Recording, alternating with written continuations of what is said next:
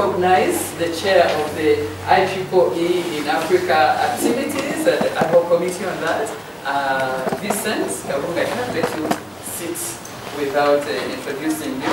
And I must in fact even invite you to say a few words. I've just been promoting IEEE, but no one does it better than Vincent. So maybe Professor Rose, just so that you don't stand for so long, just ask Vincent to say a few words, and then he get started. Thank you so much. Thank you so much. Good morning, everyone. Thank you all for coming here this morning to engage in this activity, and jointly by IEEE, UIPE, and most especially we have to thank Dr. Rose from the IEEE Communication Society. As Dorothy has mentioned, this is part of an effort that IEEE is actively running in Africa. We were set up by it was a committee appointed by the IEEE president initially in 2010, and it's been building continuously. Uganda is one of 5 focus countries where IEEE is actually seeking to use as a launch pad to expand our presence in Africa. We're doing 3 major things. One is expanding and supporting engineering capacity through education, as well through the kind of activities we're having today. The other is also strengthening our communities on the ground, and when we say going to the ground, so you guys, because you're the people that actually get this work done. And the idea here is that we actually do not need to have people solving our problems. We need to get our own engineers to fix these problems, right? Don't understand that better than we do. The third piece of it is working with the people that we say are in the enabling environment. Our national engineering societies like the UIPE, like the regulators, and the national government. And we're really excited that you have been able to come and be a part of this. We hope you're going to be a part of this. How many of the folks that are currently here are already IEEE members? Maybe they can stand up for recognition. Thank you so much, guys. You're the pioneers, and we encourage you to share what you know, this secret that you know with the rest of the folks here present, because we'd like to actually grow the community and become pretty vibrant. We're hoping to do a lot more exciting things in the future, and we hope that you'll all be a part of them. I would like to thank Professor Wu in a very special way. She's actually doing a marathon across the region. You wouldn't tell by looking. but we're really excited to have you here, and we hope that you'll be carrying some wonderful experiences from our region back to Kampala. And thank you so much. I hope those are few words. Yes, I think, and like I said, and I promised, he will tell you so much more about IEEE than I could. So I think in the interest of time, Professor Rose, I'll let you take the floor and we can get. So I think visibility is okay for everybody. Some people may have to be strategic not to sit behind this board, but otherwise okay. But I will try to make my voice as loud as possible so that people can hear me clearly. Okay. Okay, thank you, Professor Dorothy and Vincent, for your nice introduction. Yeah, I think I'm very proud of representing IEEE this time to come over to this region to represent IEEE actually to promote research, particularly in 5G wireless communications. So this time actually, as you can see, my research is mainly about next generation wireless communications and the Internet of Things.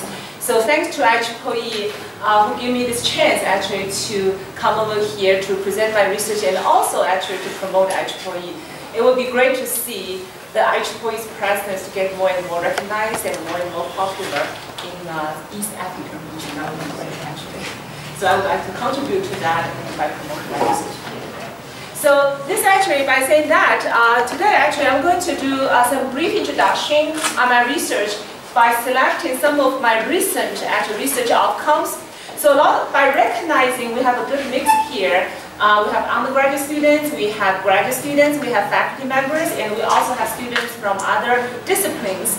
So this is what I'm going to do. So I will stay on a high level to introduce my research by explaining background, for example, what are the motivations for the research and what are the key directions to pursue pretty much at a high level, but a lot of the slides and topics here are really deep research level. So I probably leave lots of detailed research solutions to offline discussion if you're really interested into that depth actually, because most of the work here that has been done by myself together with my PhD students as well as postdoctoral researchers. So if you're really interested in the depth, I will be very, very glad to share the papers, the slides, and also to have discussions with you if you're interested in that level. So let's just start my talk. So I'm going to introduce the key wireless access technologies in 5G. So 5G represents fifth generation wireless communication networks. So if we talk about fifth generation, then obviously we know we have first generation, second generation, third generation, and fourth generation. And for example, when I landed in Uganda, I turned my cell phone, I see my roaming is turned on, then I see 3G. So basically means 3G is pretty much the key wireless technology that has been deployed here. But I also believe maybe in some regions in this country or in other countries, for example in Kenya, I came from Kenya yesterday. So Kenya, I see in some regions they also have 4G. So now today you have a good mix of 3G, 4G, and also in some regions I see 2G as well. So it's a combination of different generations. But 5G is the technology we are developing right now. It's not commercially deployed, but it's under development, research. So hopefully by 2020, we should have our first commercially deployed 5G network somewhere. So that actually, and also IoT system. So one of the key applications in 5G system is IoT. So we see the popularity of IoT is getting more and more higher and higher these days. So IoT, we know that represents Internet of Things. So we know Internet of Things is everywhere. Basically, the intention of Internet of Things is really to provide, we call that three any, right? Anytime, anywhere, and anyhow. So no matter where you are, no matter when you are, and no matter what kind of environment you are in, you are promised to get interconnected to the system by various technologies. So that actually is really what 5G and IoT are developing these days. So now we're talking about what are the key technologies. So when we talk about 5G, 5G is not a single technology, keep that in your mind. It's just like an umbrella of various technologies all together.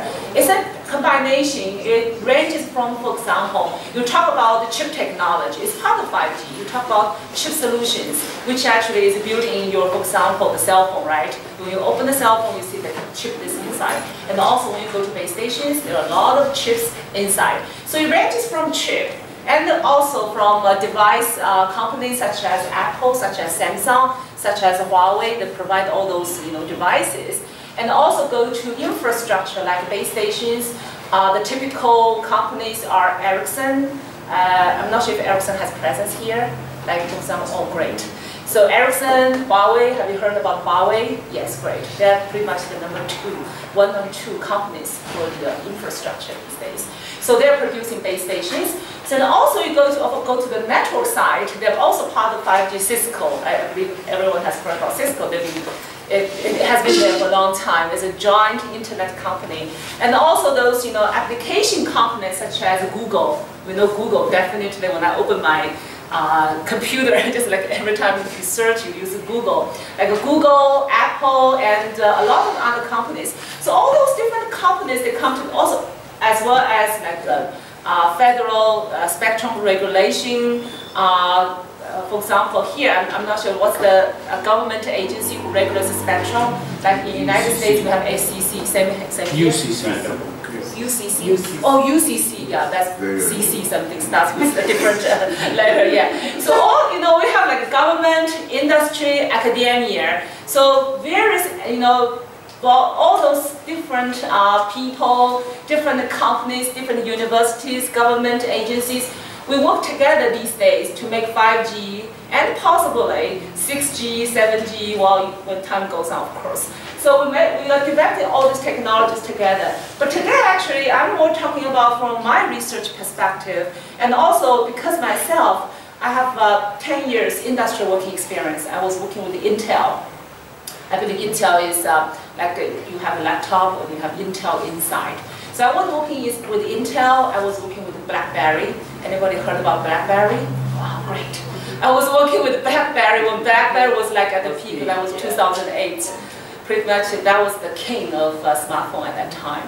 And also I was working with one of the companies, one of the biggest telecommunication company in North America, which is called Nortel. I'm not sure how many people here knows Nortel anymore. So that was like there were three big telecommunication companies in North America. One is Lucent. That was part of AT&T. And one is Motorola. I believe that's probably more popular because Motorola has phones. And you probably know that a lot as end users. And the other one is called Nortel. So those are three big giants of telecommunication vendors in North America. So I came from industry, so that's why my research, I can share my view from research perspective as well as from industry development perspective, how those technologies will be developed and what will be the future technology, even beyond 5G. That's what we talk about, 5G beyond or 6G. We really want to mention the name of 6G. So, but to put that, not surprisingly, actually, yes, people are talking about 6G now. So I was among the first person who was talking about 5G, that was 5 years ago.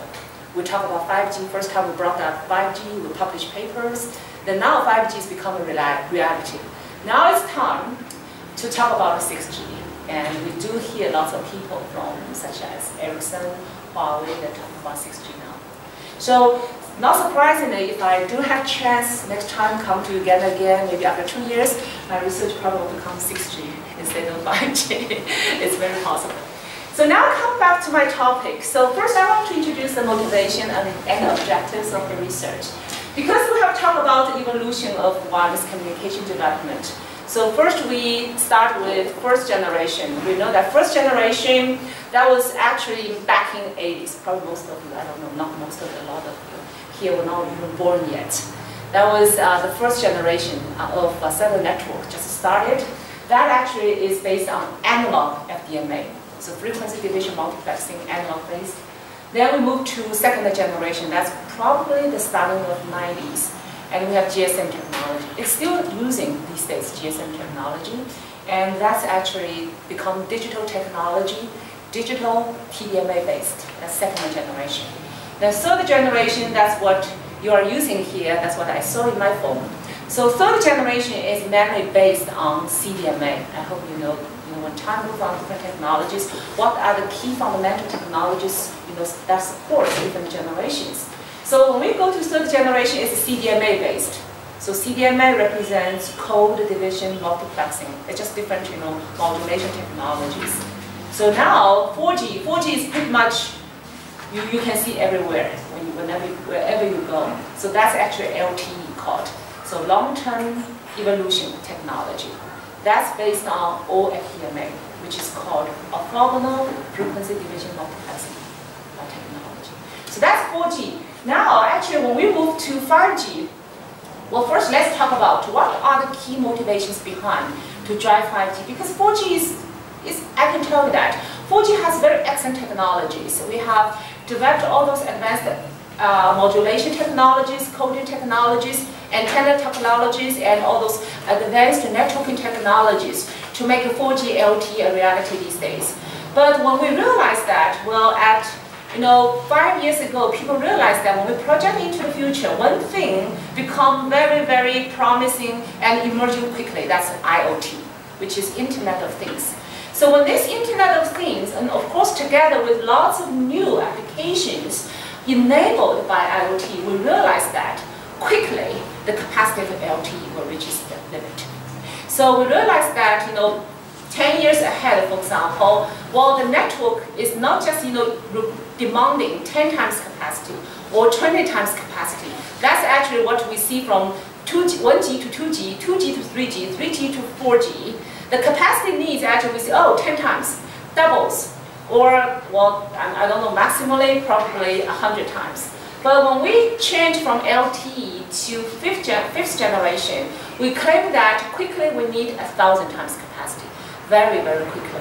So number one, we need a very, very high capacity due to all those IoT type of applications and also new applications. We know that these days new applications, I wouldn't say emerge every day, but new applications you do see that definitely every year, right? Very, very brand new applications every year. So those applications could be just bandwidth eater. So in that case, we really need high capacity to support new applications and to support IoT type of devices. So that's number one driven motivation behind. Number two, well, traditionally, I'm not sure, when we talk about wireless communications here, if you're from, for example, particularly this field, traditionally, when we design a wireless system, number one performance index has been spectrum efficiency, meaning how we utilize the limited spectrum resources and packing as many users as possible. Why do we need to do that? Because wireless communications use man-made, natural resources. It's not man-made resources. We know Wi-Fi use man-made resources, right? We use cable, we use fiber. You can make as many as you want, and you can get a lot of bandwidth from by deploying as many as fibers you want. But for wireless, you cannot do that. Why? Wireless is a natural resource. It's given. It's not you can make. So it's limited first. And since it's natural, since it's limited, so what you can do is to use this, given resource, natural resource, then maximize your capacity, maximize your efficiency. So that has been traditionally number one performance metrics we try to maximize, which is spectrum efficiency. But now when we go to 5G, actually people realize that just talk about spectrum efficiency is not sufficiently enough. Now energy efficiency becomes equivalently important. Why? Because number one, we want our environment to be green, right? So when we deploy more and more devices, base stations, routers, gateways, all those, different things, they consume energy. And they consume energy, first, they produce lots of environmental pollutions. It could be that way. And second, of course, it costs you bills.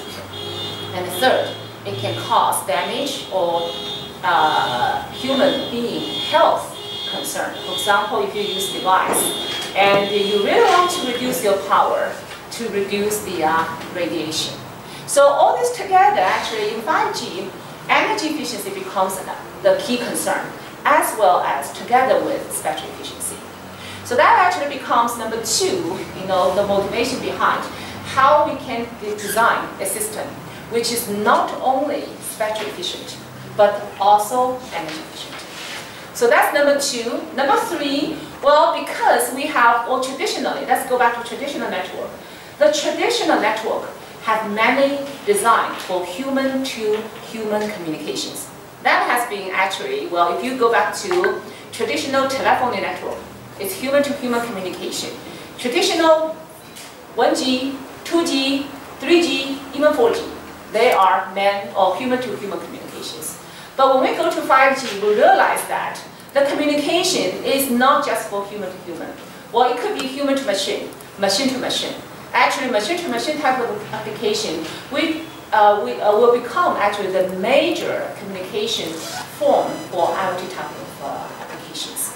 Like you have sensors everywhere, and those little sensors, they talk to each other, communicate with each other, instead of human to human talk to each other. And also you want to make your environment smart. For example, you want to develop smart environment, smart building, smart house, smart city, smart country, and you want to develop unmanned autonomous driving. We all know that, right? So no human actually is getting involved in those type of applications. So you have tons of devices which actually have sensors equipped in them. And those sensors, they detect the environment, they sense the environment, they collect the information, they communicate the information to maybe nearby fusion center or data center, then process it, they make decision, and this decision will make, well, depending on what kind of application you're using, certainly will make your, well, the whole environment or whole system, the whole building much more intelligent than before. So that actually gives us the number 3 motivation of designing the future wireless network, which is what we call massive connectivity. So we really want the network to support massive connectivity.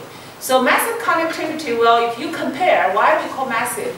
Because you need to compare the volume, the connected volume for human-to-human communication and machine-to-machine communication.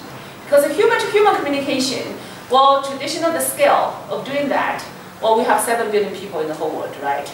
But if you talk about machine-to-machine type of applications, well, by 2020, this scale is expected to be 50 billion.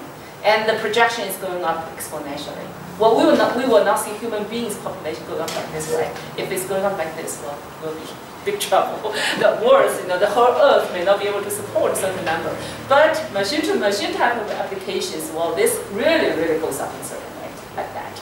So in that case, actually, your communication network needs to connect all those sensors, connect all those devices into the network.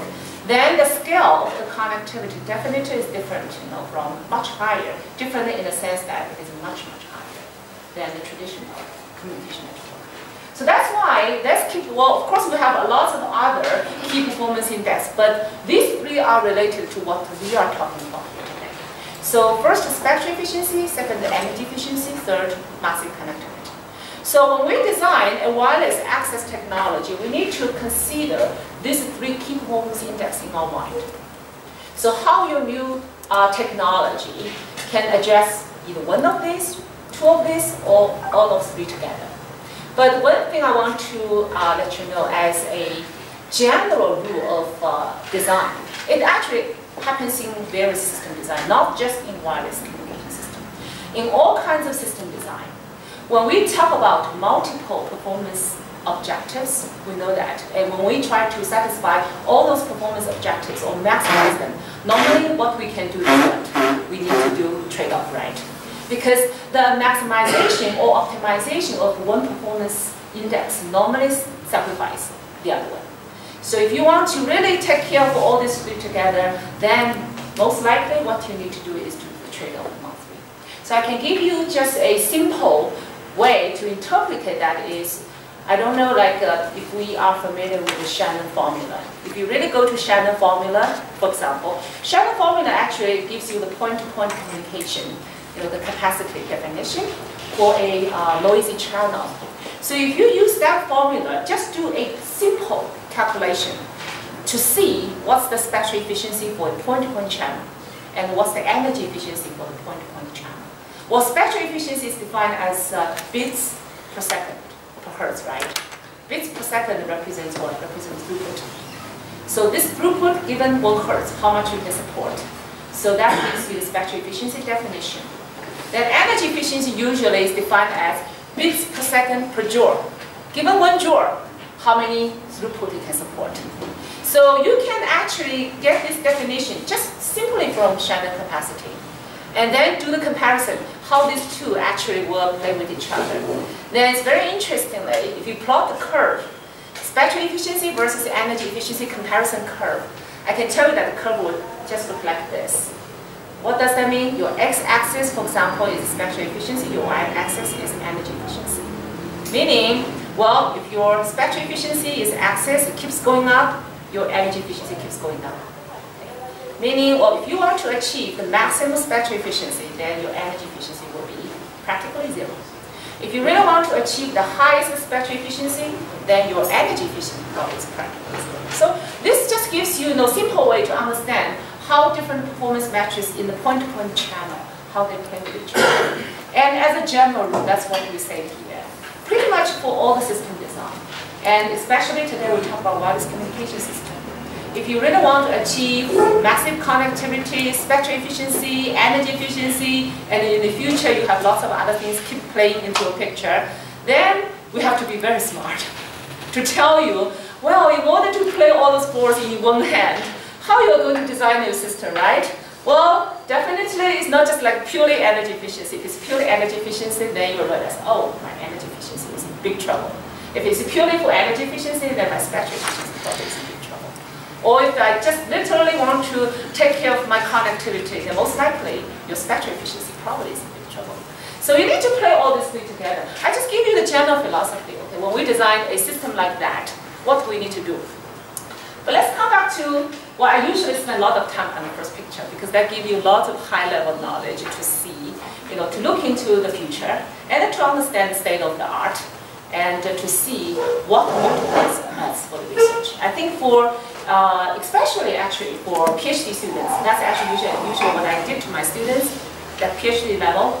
So usually, at the starting point of their PhD research, I really want to let them understand in general, okay, what's happening in this segment, what kind of problems you are dealing with. Okay? Instead of jumping to one specifically, define the problem and try to solve that problem. Just try to understand what kind of big things you are dealing with. Then understanding the state of art, understanding the history, and possibly understanding what may happen in the future.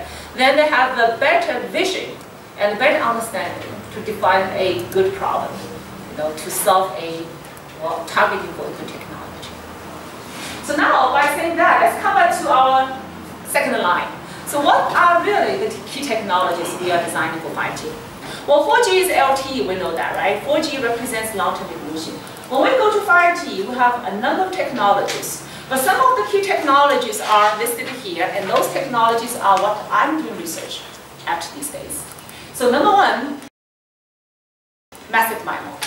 So massive MIMO, well, first, massive, we have heard this terminology already, large number of MIMO, right? So massive MIMO really represents, well, today, MIMO is multiple input, multiple output. So this MIMO is corresponding to SISA, single input, single output. What does single input, single output mean? So for example, if I have my device, it talks to the base station, right? If both sides, your device and the base station both only have one antenna, that's called single input, single output communication. But this not is what we are doing definitely. We want more efficiency. So what we are doing is we implement multiple antennas at the base station, multiple antennas at your device. So that these multiple antennas, they can create multiple streams simultaneously.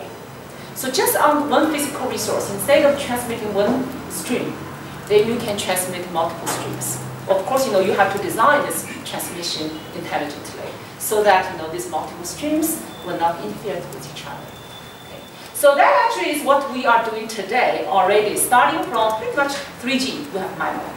But into 5G, we call massive MIMO. So the difference here is massive.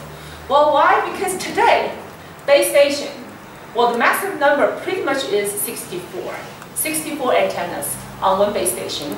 Well, on your device, I believe probably it's 2, okay? 2 maximally, probably 4. I don't know if any phone has 4 antennas. But most commonly seen on your device, 1 or 2 antennas. So this creates 64 to 102 antenna communication. But going to the future, we want this number to be greatly increased, especially on your device.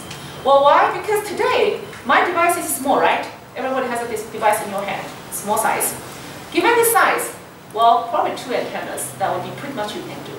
But in the future, we have various technologies to make it possible that you have 64 antennas on one single device, small device. So this creates, 64 antennas on your single device. On the base station, you probably have, well, today our target is 256 antennas. Maybe going to the future, you have 1,000 antennas, or even higher. So this great number of antennas will make this simultaneous stream communication much higher than today. Today you have probably, say, 4 streams going on simultaneously. 8 streams already probably is reaching the maximum. But in the future, we'll make this simultaneous stream much, much higher.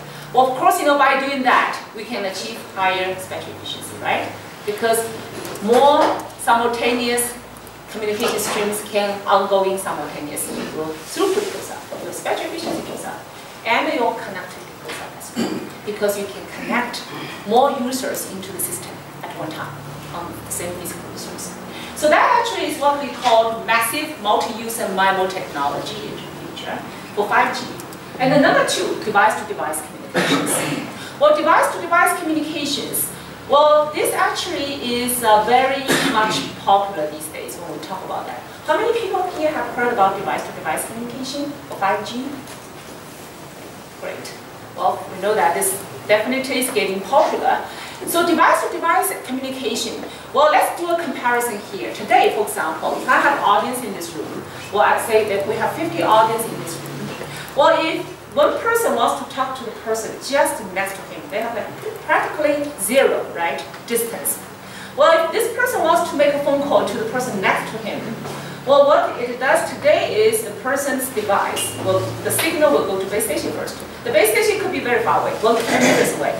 But, well, even though these two persons, they're very close to each other, the signal from one person will always go to the base station. Then the base station will transmit the signal back to the person just next to him. Well, making it even worse. For example, I'm doing international roaming, right? And I want to talk to the person next to me right now. My signal is possible, well, depending on if my registration, how my registration, roaming registration is done. My signal could always go back to US. Yeah, that's possible.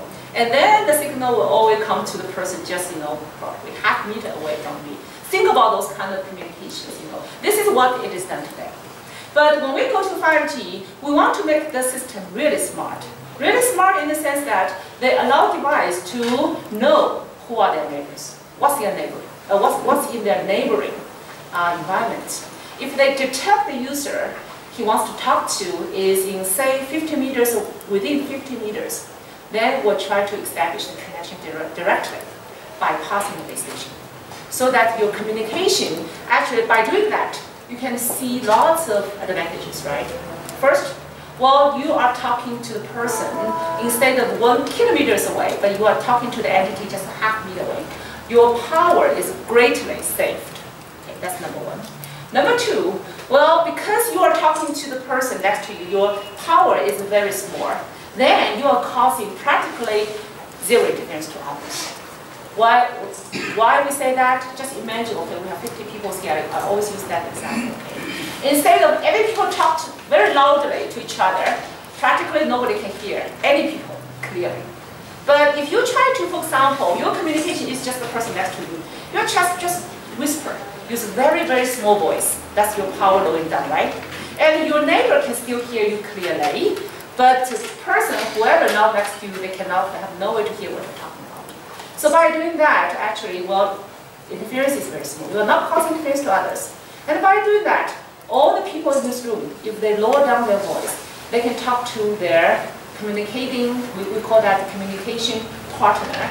They can talk to their communication partner simultaneously, all 50 people here, okay? And without triggering strong interference. So that's pretty much exactly what we do in device-to-device. Because you lower down your interference, your power, so you don't cause interference to others, and then you can allow a lot of those kind of pairs to talk to each other. Like I assume we have 25 pairs here, we have 50 people here. So all these 25 device-to-device communication pairs, they can communicate simultaneously. Instead of, if you just have one pair, they need to talk to the base station, they have to yell, right? If they yell, well, everybody here has to keep silent, because everybody can hear that. So in that case, only one device can talk. So you can see how by doing device-to-device communication, we can first improve energy efficiency, second improve spectrum efficiency, third, we can improve connectivity. We can connect all these users simultaneously into the system by doing this device-to-device communication. So that actually is the purpose of doing device-to-device communication. Of course, in reality, well, when we do those kind of design, I will use a specific example to explain, well, what kind of challenges you are dealing with. Because it sounds very promising. I can tell you that all the technologies, when you see extremely promising features, normally it comes with very, very challenging problems there. And you have to tackle those challenges, okay? In order to, what we say, no pain, no gain, right? You have to tackle those great challenges in order to enable those great, promising features. So this actually is the second technology we are actively doing research in. And the third one is called NOMA. So NOMA represents non-orthogonal multiple access. So this actually, the terminology is contrasted with the traditional orthogonal multiple access. So we have OMA versus NOMA, N-O-M-A. So NOMA actually, well, in 1G, 2G, 3G, 4G, we have briefly explained what are the key modulation technologies. we have TDMA, we have FDMA, we have CDMA, we have OFDMA. So in these traditional technologies, we pretty much use orthogonal multiple access. What do you mean by orthogonal multiple access? It means, for example, I'm not sure which technology you are most familiar with. For example, in CDMA, well, orthogonal multiple access technology really means, well, if one physical resource, this one physical resource is only assigned to one user. Versus non-orthogonal multiple access, it means one physical resource can be shared by multiple users. So let me use, for example, LTE as an example. In LTE, one physical resource could be one subcarrier. This subcarrier is one OFDM subcarrier. So this one OFDM subcarrier in LTE in one cell is assigned to one user. But in 5G, we allow multiple users to access to one subcarrier. Of course, this has to be done intelligently through different mechanisms. Otherwise, they will just cause interference to each other. Well, think about that. The two users access one subcarrier simultaneously. They cause contention, or we call it collision to each other. Then, practically, the received signal is just noise. It both actually transmit at the same power. So in that case, actually, we have to design the system in intelligent way so that, well, even though the two users transmit simultaneously on the same physical resource, at the receiving side, they still can decode the signals clearly. So that's called normal. And another technology we talk about is millimeter wave. Well, I'm not sure what's the, for example, the status of millimeter wave in terms of the regulation. Well, millimeter wave first is a part of the spectrum. So, well, why we want to go to millimeter wave? Today, LTE, here, I don't know what's the spectrum we're using here for 3G or 4G, but I know most likely it has to be below 5 gigahertz because that's pretty much what globally the existing technologies are using, below 5 gigahertz. Why? Because beyond 5 gigahertz, our technologies are not ready yet. We don't have that technologies yet to have this kind of communication, commercial communication. Of course, we have those, I know in, for example, some military communication, in some other communications, they have their special ways to do millimeter wave communication or some other communication. But I'm talking about commercial communication, like cellular network. We don't have that technologies yet today to work, for example, in 100 gigahertz, not yet. But the target is, yes, the target is to make our technology work in 100 gigahertz, or 300 gigahertz, or even 300 terahertz. Well, that actually is beyond millimeter wave. When we go to 300 terahertz, that's what? That's our light. This is called a visible light communication, right? Our visible light spectrum is about 300 terahertz. So that actually is also part of 5G, but that's not what we are talking about here today. Of course, since I mentioned that, so I just want to give a few words about that. The visible light communication, well, we know that we are not easily settled as just one technology. We are always trying to challenge ourselves to get better and better technology, higher and higher capacity. And when we were working on millimeter wave 300 gigahertz, then we already started challenging ourselves. Why not go to 300 terahertz? If we can get capacity from 300 gigahertz, then 300 terahertz definitely will be higher. Capacity will be even higher. The higher spectrum you go, the more capacity you can have. That's just physics. You can do simple physics, the calculation. Then it will tell you. So 300 terahertz, that's our visible light spectrum. So what the idea here behind is just leverage whatever the lighting facility. Well, in the future, think about this is not crazy. I visit labs, the research labs. They have those kind of communication going on already in the prototyping. And they use the visible light. Of course, you need to have some kind of devices inside, LED specific device, which can allow both lighting and communication. So if that occurs, wherever you have lighting facilities, you have communication facilities. Just think about that. And then your device, well, instead of using antenna, what we need to have? LED, right? We don't need antenna. Antenna is for radio communication. When we go to visible light, we use LED in the device. So that actually, I have seen that already in different research labs that have prototypes. So just pointing into that future, okay, so that you know what we are really working on for 5G. So let's come back to millimeter wave. Millimeter wave is still radio communication, still use today's antennas. But the difference is, well, millimeter wave, the spectrum is very high. Well, based on physics, we know that if the spectrum is high, the wavelength will be extremely small. If the wavelength is extremely small, your antenna size will be extremely small. So that gives you the capability of having a large number of antennas in a small device. Today, we don't have that capability, okay? Because today, our antenna size, given that device, you probably can only have 4 antennas.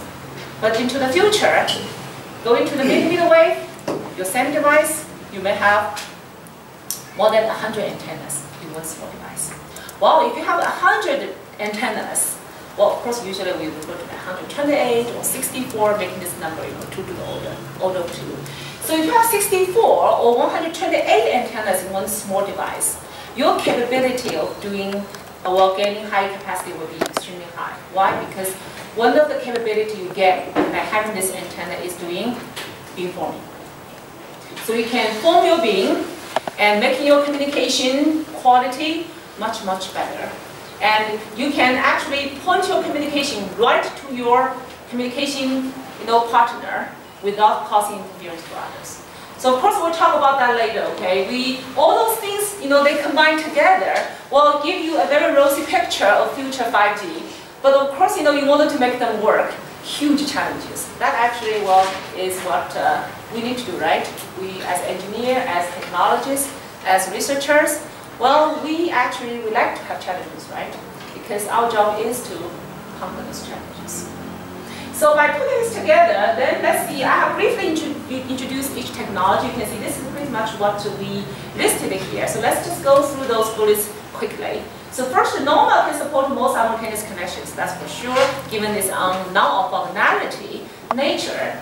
And also itself is interference limited. Well, one of the problems of doing normal is interference. I can tell you, for all those technologies here, number one issue is still interference. Well, interference starting day one of building a wireless communication system. We know that, right? We are facing interference problem. And our job is, from back in, I believe the first cellular network is back in 70s. And back in 70s, now evolved to 2018 this year. Our number one job is to tackle the interference. How to break the interference barrier in order to get capacity higher and higher. Now going to 5G, we're still dealing with that interference, okay? So normal, actually, by doing this non-orthogonal multiple access, like what I said, you have multiple users sharing the same resource. Well, number one issue, how to deal with interference. So this dealing with interference, of course, we'll have various ways. But itself, actually, because of interference, normal tends to reduce the rate for each user. You have 2 users, 3 users share the same resource. Of course, each user's data rate may be reduced. But guess what? That actually, for Internet of Things type of application, this not is a big deal because Internet of Things applications compared with man-to-man applications, one of the key differences is man-to-man communications we care about throughput. But Internet of type of applications, of course, depending on what kind of Internet applications. But a lot of IoT type of applications, what you care most is connectivity. But the data rate itself is not a big concern. Why? Just give you an example. Like we are doing metering, right? Metering for your maybe power system. And also for monitoring. Like you implement all those sensors in the museum. Try to monitor the temperature, the moisturized level in that particular museum room. So what it does is it senses the environment, collect the information, and maybe every 10 minutes, 10 seconds, or every 10 minutes, or sometimes maybe even every 1 hour, you send a small message telling, well, if my temperature is beyond the threshold or not threshold. That's just one bit information, yes or no, 1, 0. So this actually represents a very typical communication style in IoT applications. So from this communication, you can see that, well, the message size is not really big. It's very small, very small. Data rate requirement is very small, but connectivity is huge. Why? Well, maybe you have like 1,000 sensors deployed in one room. They need all connected to send this one bit information. So your concern is how to connect them, but your concern is not the capacity of each particular device. So that's why actually normal becomes a very good human candidate for IoT type of application. That actually is true. we are really, trying to implement NOMA in IoT type of application these days, trying to make it work. And also device-to-device applications, I have said that, a lot.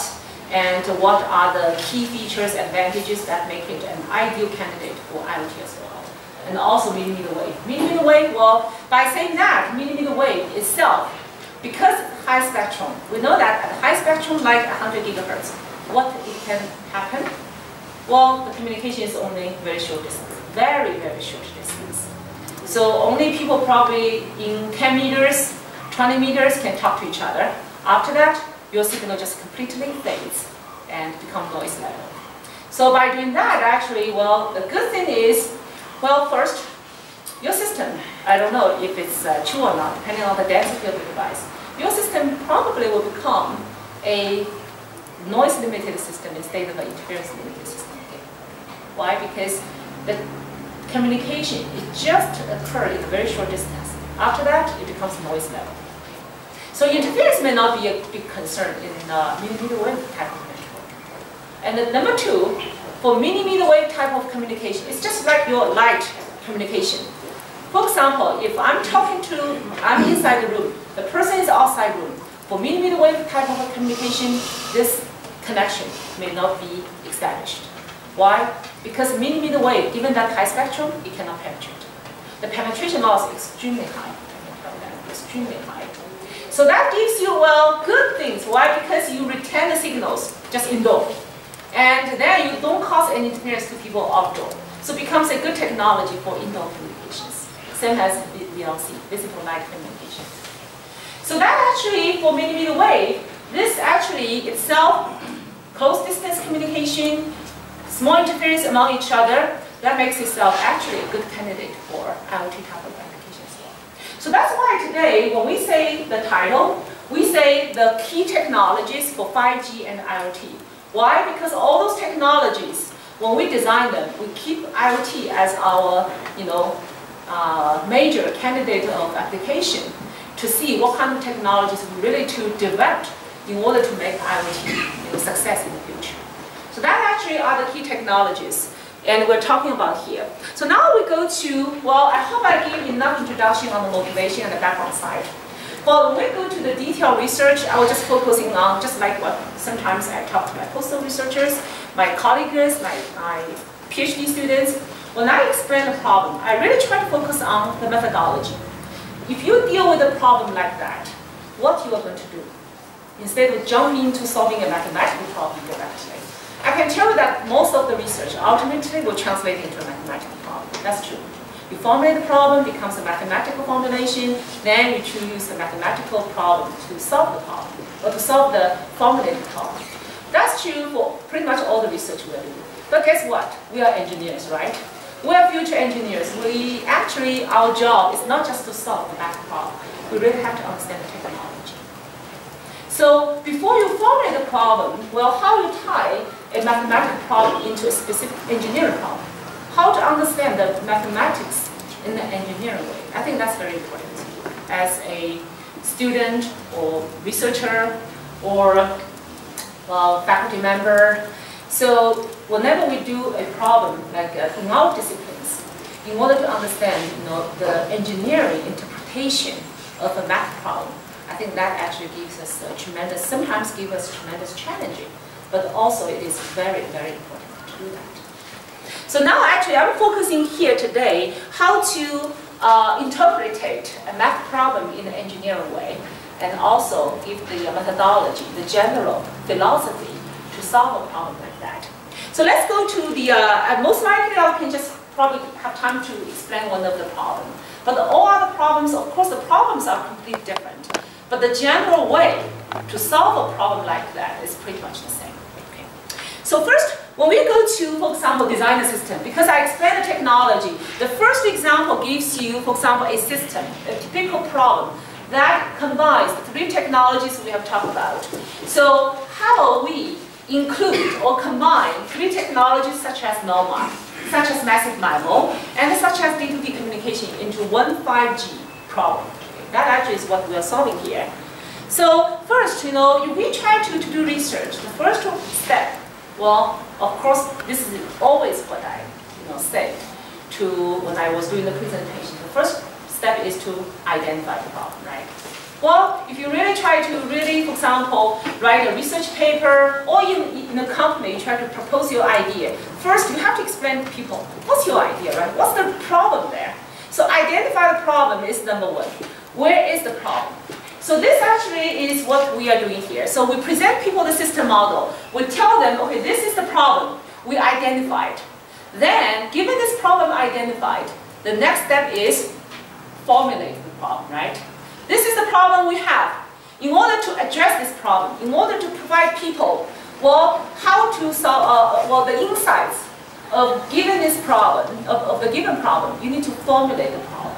Then, of course, the next step is to solve the problem, right? Given the problem, you solve it. Then, the next step is, naturally, is to evaluate the problem, right? Evaluate means, okay, I designed a very good scheme, brilliant protocol, brilliant, idea.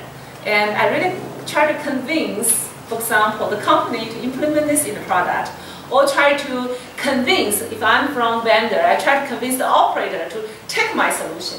What do you need to do? Present them, okay? Present them, this is how much gain I can have by using the solution, compare with my competitors. So that's the part of evaluation, right? You evaluate the problem, then present your gains, your insights, or possible trade-offs to whatever the audience. This audience could be, well, your boss, could be your competitor, could be or could be service provider, or could be the government, right? So present them by giving them the number. Say 30%. I usually, for example, my students present to me, and they give me all those fancy things. Okay, just give me a number. Okay, what's the gain? 30%, 10%, 20%, or whatever the gain is. Or give me the curve, right? Show me where your solution is versus other existing solutions. So those are typically, ultimately, you need to present to people, okay, by having investigated all your efforts in step 1, step 2, step 3, identifying, formulating, solving the problem. Ultimately, you need to present results. So those actually are typical steps when we are doing our research, for a problem like this. So this actually, I'm using this example to explain here. First step, identify the problem. So this is a system model. We have base station. Well, base station is, we know that, right? I see base station somewhere. Base stations, and this base stations, transmit wireless signals out to all your devices here. So base stations here, users are scattered everywhere. So traditionally, we only have users working in the cellular mode. Cellular mode, in a sense, like is versus device to device. So cellular mode really means the users always talk to base station first. And then through base station talk to another user. But now we have another type of user here, we have device-to-device users. Another type. They work on the link. Well, what do you mean by on the link? This is a very important concept for device-to-device. Device-to-device communication is like 50 people here form 25 device-to-device pairs. They talk to each other. Well, from wireless communication perspective, first your question is, what's the bandwidth they're using, right? When they talk, they need to use certain bandwidth. And I can allow all those 25 pairs to use exactly the same bandwidth. Why? Because all of them talk in a very small volume, right? Nobody cause interference to each other. If that's the case, it's perfectly okay to allow all those 25 pairs to use the same bandwidth to talk to each other. But still the question exists, where does this bandwidth come from? Okay. So now, in the cellular communication network, what we propose here is, well, because we are greedy, we'll always try to make one bandwidth maximally utilized. So what we want to do is, all those 25 users, they actually use exactly the same bandwidth of one existing cellular user. Meaning, the single bandwidth is already used by a cellular user communication, from cellular user to base station to user. And this bandwidth, I want that bandwidth to be reutilized by D2D communications. So in that case, well, the simple answer is, well, traditionally, one bandwidth is only used by one user. But by using D2D pairs, if I have 25 users here, reuse that bandwidth. How many connections? 26 connections, right? Instead of one connection. That's the concept here, okay? I really want to maximize this utilization by allow a maximum number of D2D connections. First, they share the same bandwidth among themselves. Second, they share the same bandwidth with several resources, so that this particular physical resource is maximized, is maximally utilized. That's the concept here. Another key concept, well, today we'll talk about a lot of concepts. Okay. Another concept here is, well, communication network. Let's come back to communication network. We know that for cellular network, communication can go two ways, right? From your device to base station, from base station to the device. These are two different directions. Well, one direction is called, from device to base station is called what? Uplink, right? And from base station to a device is called downlink. And these two directions, well, I know in America, they use two different spectrum. That's called FDD. And in Uganda, I don't know, most likely it's FDD as well. I know in a lot of the Asia countries, they use TDD. But in most countries, I believe they use FDD. Same as United States. Okay. If it's using FDD, it means uplink, downlink, they're separated from spectrum perspective. Okay. One could use 20 gigahertz or megahertz. Today, most likely it's megahertz. We don't have gigahertz spectrum there. So 20 megahertz here, another 20 megahertz there. They are sufficiently apart from each other. Okay. So that's actually the difference between uplink and downlink. Your D2D can share uplink, can also share downlink. Okay. Well, downlink, uplink is different. Okay. This case, for this particular example, we allow D2D to share downlink. Well, downlink, the problem of using downlink is obvious. I tried to use this as an example when I was at Kenya. Well, you are trying to use the same bandwidth, talk at the same time. It's like mosquito talk to mosquito, while elephant talk to mosquito. Your base station is like elephant, right? It's a 40-watt transmission power. Your device-to-device communication, when you're next to each other, probably you're using like 25 milliwatts, or even lower. So you have a 40-watt communication versus a 25 milliwatt communication. What will happen? Well, the 40-watt communication will just totally kill your 25 milliwatt communication. What does this kill mean? Interference, right? It's just overwhelm your D2D communication. So in that case, actually, well, in order to realize our dream of achieving this 26 simultaneous communication, then we have to deal with this interference. Well, it's not, well, interference, let me put it this way. Interference has been there since day one. And we are smart enough, human beings are really smart, okay? Have the problem, we are not afraid of having the problem. We are afraid of not having the problem. If we can identify the problem, then I can show that. That's actually what I heard from a famous professor from Stanford University. I'm not sure if anybody here heard about her. She's giving keynotes everywhere. Professor Goldsmith. Okay, she's like she has lots of textbooks and she delivers lots of keynote speech in all the conferences. And in one of the keynote speech, because this is what I want to motivate the students, I found that's very motivating. Her statement. She's well, of course she's very famous. And she has lots of great achievements. Everybody admires her. She's like HP fellow. Well, now we go back to HP. Well, HP really means if you are this level, well, you start with member, a student member, a student. Then when you become a professional, you become member, then senior member. If you really become, your achievements reach a certain level, you become HP fellow. HP fellow is a great honor, just given to people who achieve a lot in their fields. So she's HP fellow, that's true. That's actually definitely, it's not a surprise. But she's also National Academy of Engineers of the United States. That actually is a very, very great honor, very, very high honor. So she actually given this statement I want to share with you. She said, well, during that keynote speech, everybody say to her, wow, we admire you. You're so smart. You have achieved a lot. That's what she said. She said, I don't think I'm smart as other people's. I'm probably just smart, but not super smart. Because there are so many smart, intelligent people. That's really true, I can tell that. Just from my working experience, like in my company, in my research community, in my university, even in my research group, I've seen people so smart, so intelligent. So never think yourself being the most smartest people. We never claim that way. We see so many intelligent people. But what she said is she's very lucky. When she was doing like her research, she identified a good problem. And she was the first person who identified that problem. But guess what? She proposed that problem in her paper. She even did not propose the solution. But she said, in this research community, we don't lack of smart people who can solve problems.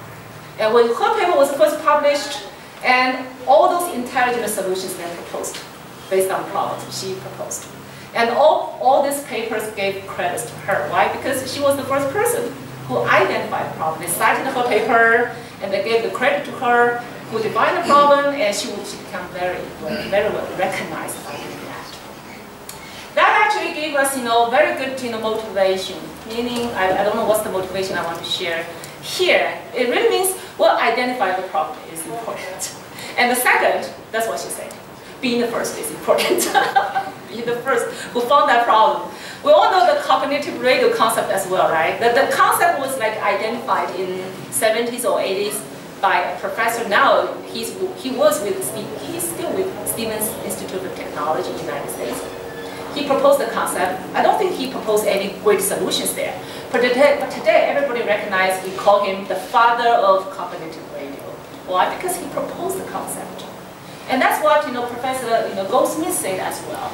Well, that's why you need to challenge yourself. Never try to think, oh, we are not smart enough to propose a idea, first idea, or the idea ever. But don't be afraid of doing that, okay? And you propose the problem, you identify a problem, and all those we have all the great mathematicians, great technologists, great researchers there.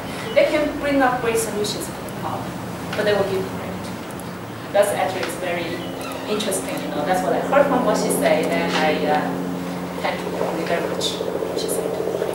So that actually, I think, as an engineer, as a technologist, or as a researcher in the future, so that's why you need to be innovative, okay?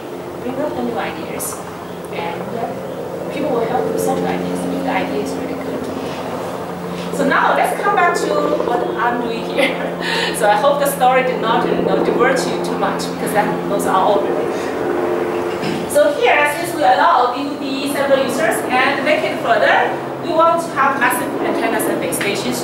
And since they have massive antennas, one of the jobs that massive antenna can do is what? Form narrow beams, right? That actually is beamforming. And if I say, give you a simple example, if I have a base station which has 128 antennas, and I can talk to 100 maximally. I can talk to 128 users simultaneously, if each user's device has only one antenna. Okay? So that actually means in one physical resource, I form 128 beams, narrow beams. Each beam point to one user. And all those 128 users can talk simultaneously. Why? Because they all talk in that small beam. That small beam are separated from others. So there's no interference among each other. That's just a simple way to understand beamforming. Of course, how to form these small beams, narrow beams. We have this, advanced signal processing technologies over the air to process the messages you are transmitting, so that over the air they're separated, okay, into each beams. So this actually is what we are doing here. So you have large number of antennas, you form beams, but we make the problem even challenging, because traditionally in each beam you have one user, right? And because you don't want to have interference. But now given NOMA, in each beam, we have multiple users. Because this multiple user can non-orthogonally. Non-orthogonal really means what? They're not separated, right? Orthogonal means they're separated. Non-orthogonal means they're all just lumped together. And over the air, the signals just try to hit each other. At the receiver, instead of receiving one signal, on the same physical resource, in the same cell, in the same beam, on the same time slot, I receive 10 signals. Wow, if I receive 10 signals, all those 10 signals are useful signals because they are from 10 users. And it's not like traditionally only one user's useful signal, other 9 signals are interference, right? Then what I need to do is I just decode one signal, ignore the interference. But if I receive 10 signals, all 10 signals in normal case, they are user information. Then I need to decode all of them. Okay, they are lumped together. So what we can do here, in NOMA, well, the key technology in NOMA is what? I'm not sure if you have ever heard about it. It's called successive interference calculation. Well, one of the key technologies to that. What do you mean by successive interference calculation? If I receive 10 users, right?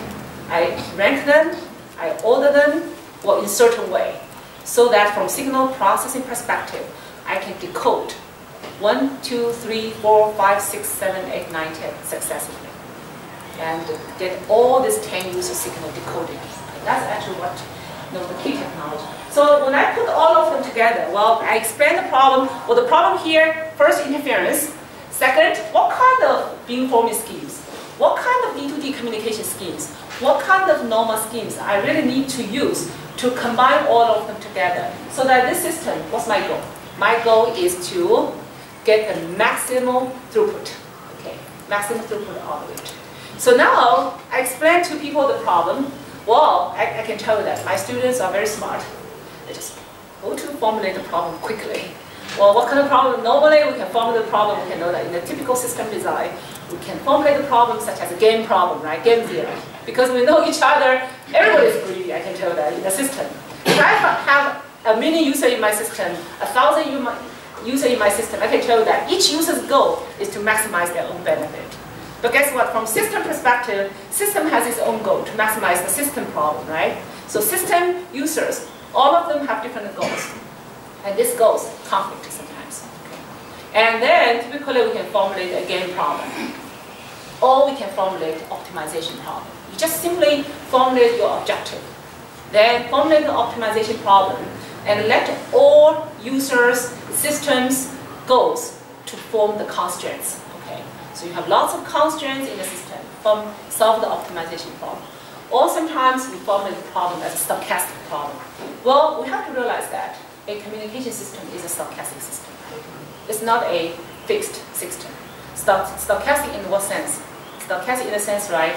At this time, I have 50 users in this room. Next moment, of course, we have a scheduled meeting here. But assume it's just a dynamic environment. Shopping mall. Think about shopping mall. The number of users in the shopping mall. It is a stochastic process. And think about, it's just an entire city here. How many users, residential area versus commercial area, how those users, the volume changes, traffic rate changes. This is all dynamic, stochastic. So the communication system by its nature is a stochastic system. So that's why I just try to see typically what kind of formulated problem you may see. Game problem, optimization problem, stochastic problem, or some others like queuing problem, or some others we have like, for example, like routing. In routing we have a graph problem, like a graph theory problem. So we have lots of different problems that can be formulated, but in our system, I will just skip all those math part. In our system, it's not me. How can I move down? Let me see. I see the page there goes down, but then this doesn't go down. That's the problem. It's okay, I can just rephrase it.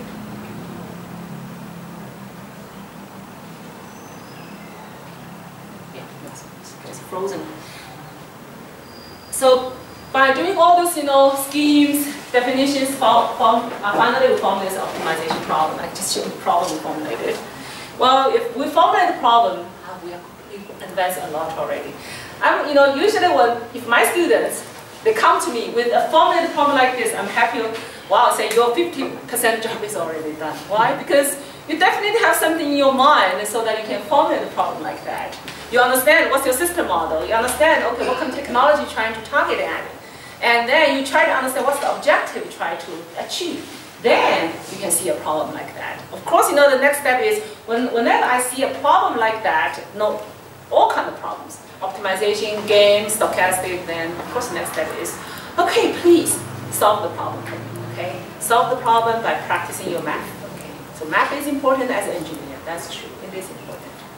So solve the problem, then we see the solution. So finally, when we solve the problem, okay, we see the closed form solution. I can tell you that most likely, for most of the research problem, we don't have closed form. Closed form is extremely challenging to get, but for this particular problem, we do have closed form. So closed form really means your solution is on the right side. Left side is what you want to solve as a variable. Wow, you see that? That's great, brilliant. You see the solution like that. So when we see a solution like that, well, your next step is you solve the problem, then you're going to evaluate the problem. You evaluate the problem, you present curves to people, you present your numbers, your percentage, your relative gain, your curves relative to others. So those are what we know ultimately doing simulation. Doing simulation means, well, in your software, MATLAB, for example. MATLAB has been one of the most useful simulation tools we are using. Or we have lots of other tools. Some people just write C code. So basically, in your software, you write your system in the software, okay? You implement your system, your base station, your users, your channel, your scheme D2D, normal. You translate that into software. And using your software to emulate a real system. So then you produce the curves from your software. So this is actually what we present to the users. Well, number one, when you present the curves, first, if I'm the person who sees the curve, the natural question, the first question you need to ask is, please tell me, why should I believe your curves generated from simulation are accurate, right? You can't well, we know that when you write code, you can make mistakes. So number one, when you're producing the curves, well, show people what's the accuracy of your curve, okay? Accuracy. So you have to demonstrate your curves are accurate. Well, I will not tell you exactly through what way, because various different evaluation methodologies work different ways. But the key part is, you need to present people, you need to convince people, right? It's your job. Convince people. Look, those are the curves I present. I have my way to convince you those curves are accurate. Okay. So we have lots of different ways to do that. Sometimes by comparing with other schemes. Sometimes you build up a benchmark system to show, this is my benchmark system. Everybody knows the code should be here. And this is the code I generated, only 1% difference, okay? Close enough to what people really believe. So this actually is usually what we do, okay? You show this curve, this is where it should be, and this is what I get from my simulation. They're almost the same with each other. Then you're doing a good job. Of course, by convincing people what you are doing is right. Well, that's important, right? If you're doing totally wrong things, then don't just go to the next step. Still focusing on the first step. That's called verification. Okay? So you verify what you are doing, then go to the next step, showing your insights, sharing your insights from your design. So here, actually, I'm just using the example. For example, what we're showing here is, well, we try to show people using normal definitely is better without knowing using normal. Even though there's a huge interference there, even though there's a huge challenge there, but it shows good capacity again. Okay, number one, shows good connectivity there. And then number three, we try to demonstrate to people by allowing D2D coexisting with the elephant base station. Well, you still allow D2D to achieve good performance gain. By doing what? Well, we're doing signal processing at base station to tweak the base station signal away from D2D signals. That actually is totally achievable. Okay? If you don't do that, well, you have to do something else to protect the D2D users. If you allow base station signal hit your device-to-device communication, I can tell in the downlink, I can tell that your device-to-device never works. Never works. Think about that. You use 25 milliwatts to compete against a 40 watt communication device. There's no way that your device-to-device communication can work. Okay? So you have to do something to protect your small power communication. That's always true. So that's actually what we want to share here. I think those problems actually from research perspective, methodology perspective, or philosophy perspective, I think they're all the same.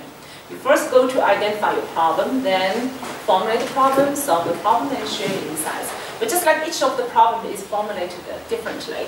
So I think I probably want to go to my last problem, because second problem, well, I just try to explain what the second problem idea. Second problem is to allow D2D uplink.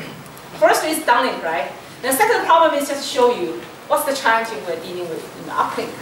Because uplink and downlink is completely different. Downlink, you're competing with the base station. Uplink, what you're competing with? Your device-to-device communication actually is competing with another device. It's not competing with the base station anymore. So your problem becomes the opposite problem. The downlink problem is you're concerned that your device-to-device communication will get huge interference from base station.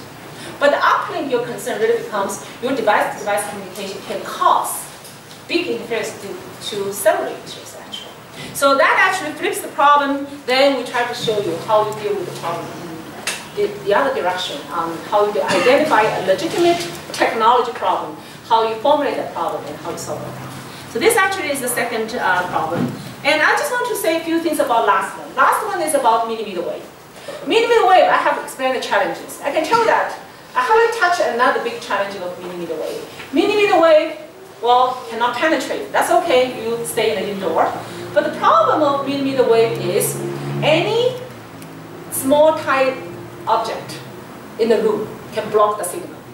It means, well, one moment I can talk to you. If I try just switch my position slightly, then your connection is blocked.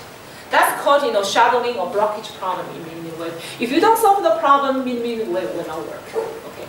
So that actually is a key challenge. What we are doing here is, okay, we allow relays to be deployed to help to establish this line of sight communication to help millimeter wave. That's what we're doing here. So we try to deploy relays strategically in various positions so that if the connection between two users are blocked by certain things, then we'll make sure that your device to the relay can still talk, so that you can build up this multi-hop communication to help relays. So that actually is what we do in this research. But of course, by helping, by using relays help, the millimeter wave actually can establish communication very, very efficiently.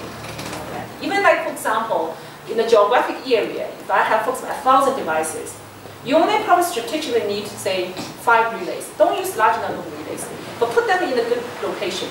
So this is actually what we show here. We use the mathematical analysis to demonstrate that a small number of relays in a good locations can help millimeter wave tremendously. So if you use 5, your performance gain, for example, is 50%. If you increase this 5 to 10, your performance probably just give you 5 extra again. So meaning only a small number of relays will be sufficient, but they need to be good located, well located. Of course, you say if you double your 50 to, or double your relay from 5 to 10, or increase from 10 even to 100, you wouldn't see the corresponding performance gain from, say, 50% to 500% definitely. Okay. You probably see the performance gain from 50% to 70%, but guess what? The question is, do you really want to get this extra 20% by increasing your relay from 5 to 100? That's the question you need to ask. I think, from communication system design perspective, we always, not just performance is the king, right? Cost definitely is another. Especially when you go to deployment, like if you go to service provider, they will care about cost a lot, besides the performance. Of course, from purely design or research perspective, we care about performance a lot. But that's what we are saying. We are engineers, right? We're doing real system deployment. Think about, when you go to a real system design, as an engineer, what you really can do. Not just, think about from pure research perspective. I think that actually can conclude my talk today. I just give you 3 different, so of course if you are really interested into the detailed research, because now you need to go to the real math to show all those relations, to show people, say by deploying 5 relays, by deploying 10 relays, what's the blockage percentage? What's the connectivity percentage? What's the throughput percentage increase? So you can do that all through analysis. So that actually concludes my talk today in terms of 5G, and so we jump into conclusions here. Of course, conclusions are consistent with motivations I have explained in the first slide, right? We conclude that Norma can tremendously improve connectivity capacity. D2D can greatly bring up your connectivity as well as reducing your energy consumption. And the millimeter wave, of course, by itself, just itself, if it works, it means capacity. We know that, right? From 5 gigahertz to 100 gigahertz, you can see how much capacity, how much bandwidth we can get from millimeter wave. So that actually gives us a good conclusion here. So I will stop here and waiting for questions if you have any. Okay, great.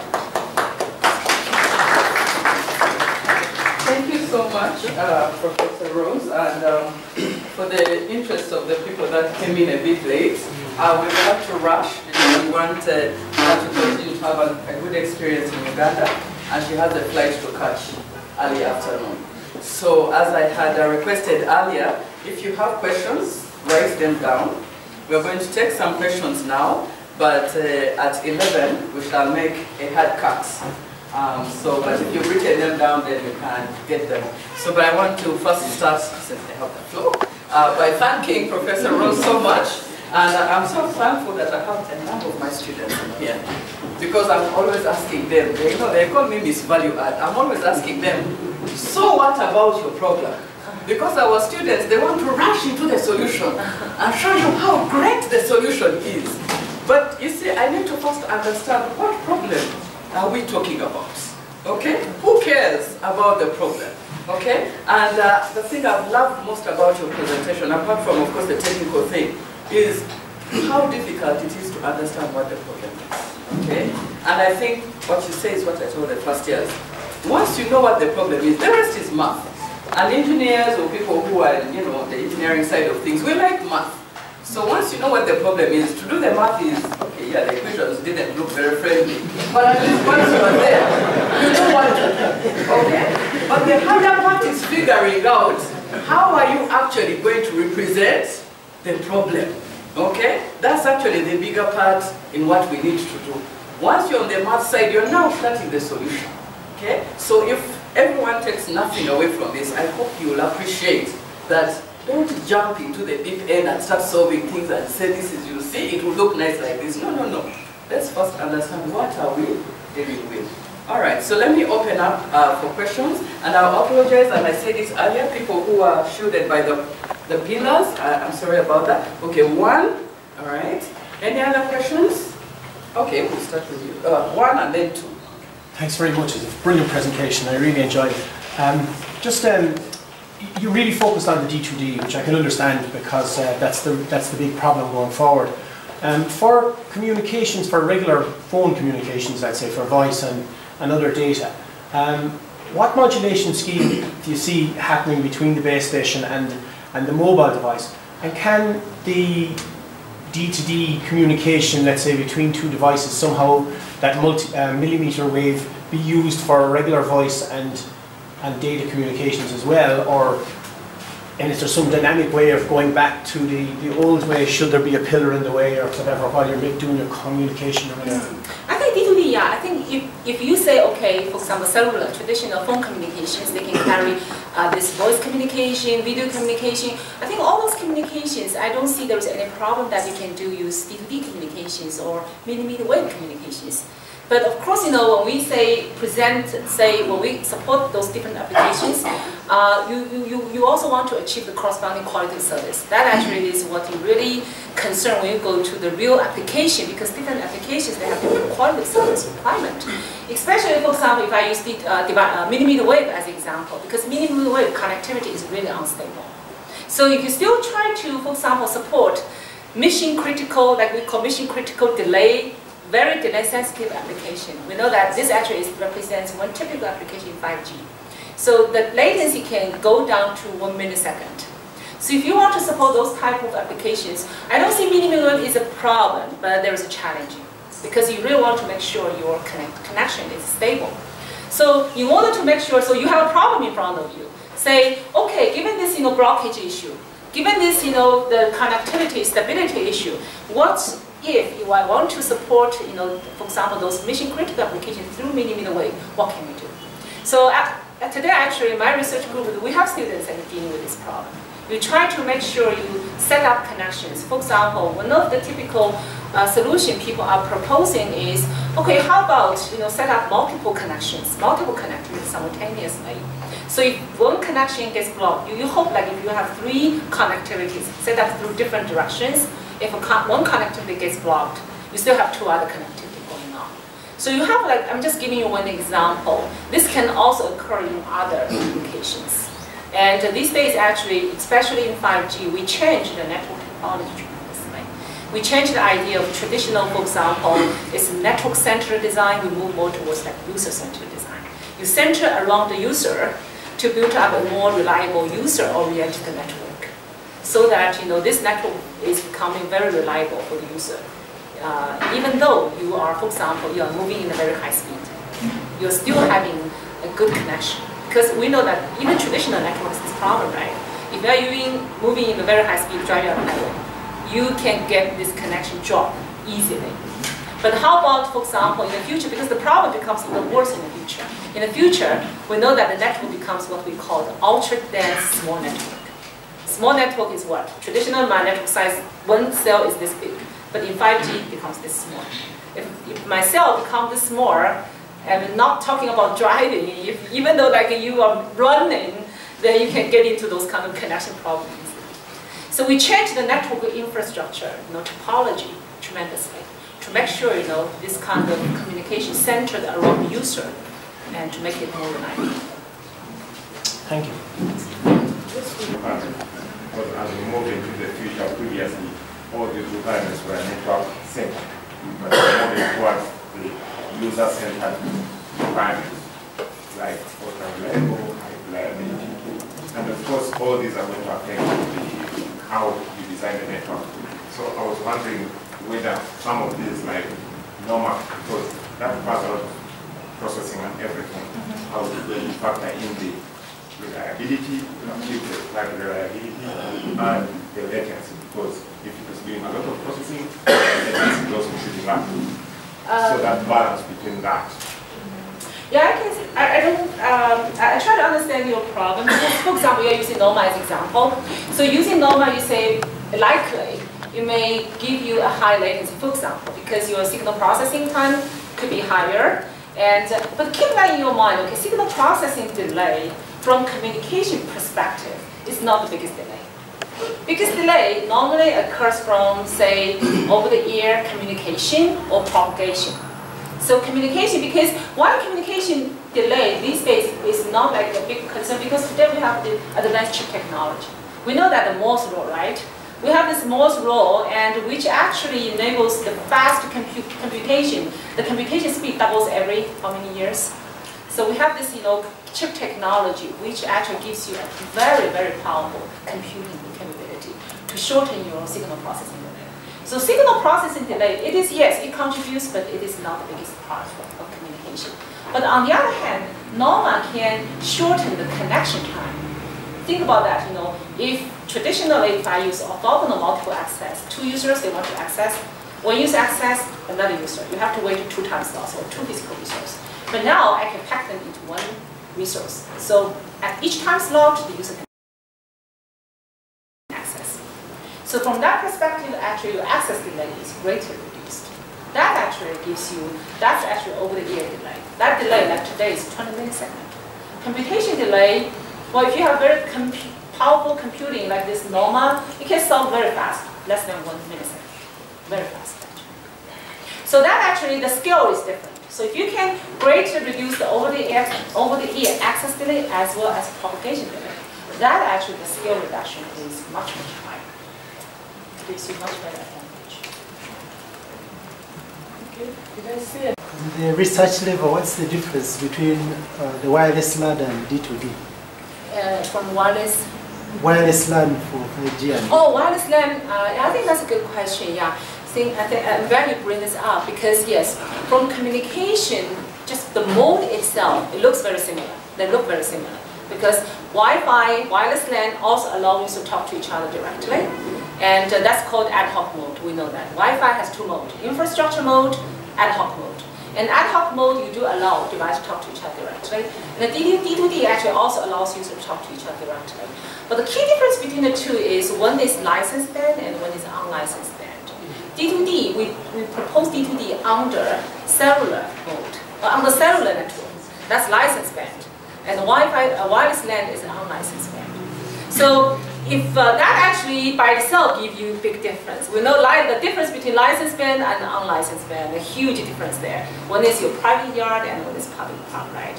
From access perspective, and licensed band gives you much, much better guarantee than unlicensed band. And also, another difference is D2D, even though itself, data communication occurs between 2 users, but control is still anchored at base station. You have to have something anchored at base station. Why? Because you are using licensed band. And the base station has to know that somebody using my band, and somebody access my bandwidth. I mean, for example, from quality perspective, from billing perspective, from all these perspectives, your control has to be aware by the base station. So your control plan actually is anchored at base station, and the only data plan is bypassing the base station. Just a quick follow-on question from that. Do you say the fact that you have D2D and therefore your spectrum efficiency has improved, resulting into lower licensing fees? The license. Oh, that actually is a question. I don't know if I can answer or not. You mean licensing of the spectrum? Yeah, do you see people being able from a technology side being able to make the case for that? I don't think that impacts licensing. Okay. It's just like you actually, how to say that, you reduce the license fee per unit basis. That's probably what I can say. Because, for example, I pay this money for 2 gigahertz spectrum in the future and use a high spectrum. And I pay, I don't know, just $1 million, for example. I don't know what's the scale for that. It could be much, much higher than that. And today, using this money, I can only support, say, 1 million customers, but in the future, I can support 10 million customers. So my unit price goes down because from a service operator perspective, their revenue goes down. So the benefit will accrue to the operator, not necessarily to the regulator. And then they can get more money, and meaning the percentage of their total revenue going to the license fee is greatly reduced. That actually I can see. But I don't see their absolute license fee going down. And I think the only trend I can see probably is going up instead of going down. So is there millimeter wave frequency going to have to be a license now as well? Yeah, it is. Yes. No, in millimeter wave you also have licensed versus unlicensed. Sure, yeah. Yeah. But cellular network, you always, well, today we also have unlicensed LTE. That's true. But if you are using the licensed band, you still have to pay. That's definitely true. Yeah. But typically the millimeter wave is very cheap currently compared to, you know. You mean, I think definitely the unit price definitely is cheaper. Yeah. Because the lower spectrum you go, the more expensive. Yeah. Because that spectrum is very small, right? And then everybody wants to use that spectrum. Why? That's the favorable spectrum. Good propagation and good penetration, and from hardware perspective, less challenging on your ADDA amplifier, everything. You know, that's why all the existing technologies are crowded, you know, squeezed into those spectrum. And the future, you know, millimeter wave, they present lots of big challenges on technologies. But per unit price definitely should be much lower, because people encourage you to go there. I think that's the key part. They encourage you to go there. But in giving the presentation on NOMA and other technologies, with challenges in security in most of the IoT, what would be the security and data protection for NOMA, D2D, massive MIMO, and the MM wave? Security issues, a lot of security mechanisms have been proposed to protect, you know, for example, wireless communication. And I don't see, for example, millimeter wave, I don't see it has a higher risk of being, for example, of subjecting to security problem than lower spectrum. Actually, in millimeter wave, people claim security problem is less. Why? Because it propagates less distance, right? It's confined indoor. And it's difficult for people to hijack into the signal. I mean, from propagation perspective. So I don't see millimeter wave itself presents a high risk of a security problem. But D2D itself can be, because EDD, you know, you bypass the base station, you establish connection, so you present probably more like authentication problem than, you know, device to communication problem. But that's part of, I would say, typical authentication process that have been addressed today in cellular network already. And the NOMA, I think NOMA itself, the technology itself, I don't think is more subject to risk problem. But in general, the problem, the wireless problem still applies to NOMA. Yes. It itself, so that's why the existing wireless security schemes, technologies, they should apply to D2D, they should apply to NOMA, also should be applied to, I think, millimeter wave as well. But again, my major research is not security. So if you have, because my major research is more on communication and the networking side, I truly believe if you have a security person here, they may tell you a different story from their perspective. But I'm talking about communication, networking perspective. I don't see like a very different problem, for example, that triggers a security concern. But it's general security concerns in wireless stay. Security challenges, and so there's also a lot of work in that space. First of all, to dispel the fear, or to really understand what is the risk in that space, and what more work lies around that. Yeah. Okay, thank you. 3 was the case. Yeah. And this, as you report in this 5G network, will it be like how people who are using the cellular network not be affected by the EM regulations. And then the other question is about, because we have apparently moved to the digital world, we are moving digital television means of communication. Would there be interference of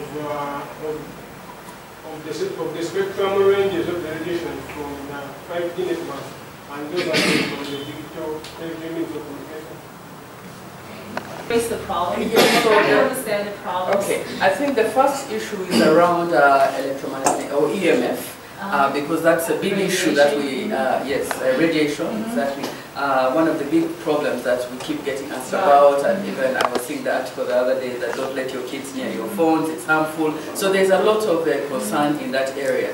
So if we're moving to 5G and the frequencies we need for that, and you know, the dynamics of having more intense D2D communication, so that means probably more EMF around you. Is that something to be concerned about or not? So I'll do one question at a time. Sure. Yeah. So that's the first question, right?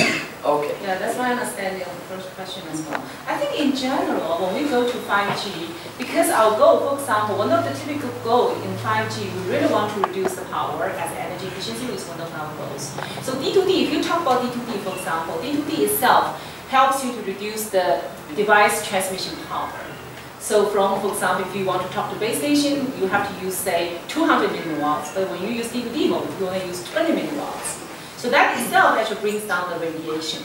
And also, the infrastructure side, because traditionally we're concerned of this big base station. Nobody wants to build your house next to a big base station, that's for sure. Even though there's no study showing clearly saying it's true that this big space station causes health issue.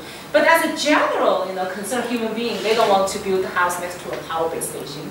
But into 5G, for example, we reduced, one of the goals of 5G networks is to reduce these big base stations by replacing the small base stations. That's why we say ultra dense, small network. So we try to get this small cell everywhere, and this big cell, probably the number of big cells will be tremendously reduced. So that actually helps to reduce the environmental, the green gas emission, and also help to reduce the radiation. Because this big base station, if you're really concerned about radiation, the big base station could be a concern. So by reducing the number of big base stations, I believe the radiation will be reduced. By reducing the transmission power of your device, the radiation will be also reduced. And also one of the beliefs, but I'm not saying that this is a, say, mature research yet, but one of the beliefs, what in people's research is by using millimeter wave, because millimeter wave has very, very poor penetration. So if you use millimeter wave, for example, if your device uses millimeter wave, that's what people believe. Some people say, well, if you go to a spectrum like 100 gigahertz, well, when you hear from 3 gigahertz to 100 gigahertz, the immediate reaction is, what's the radiation, right?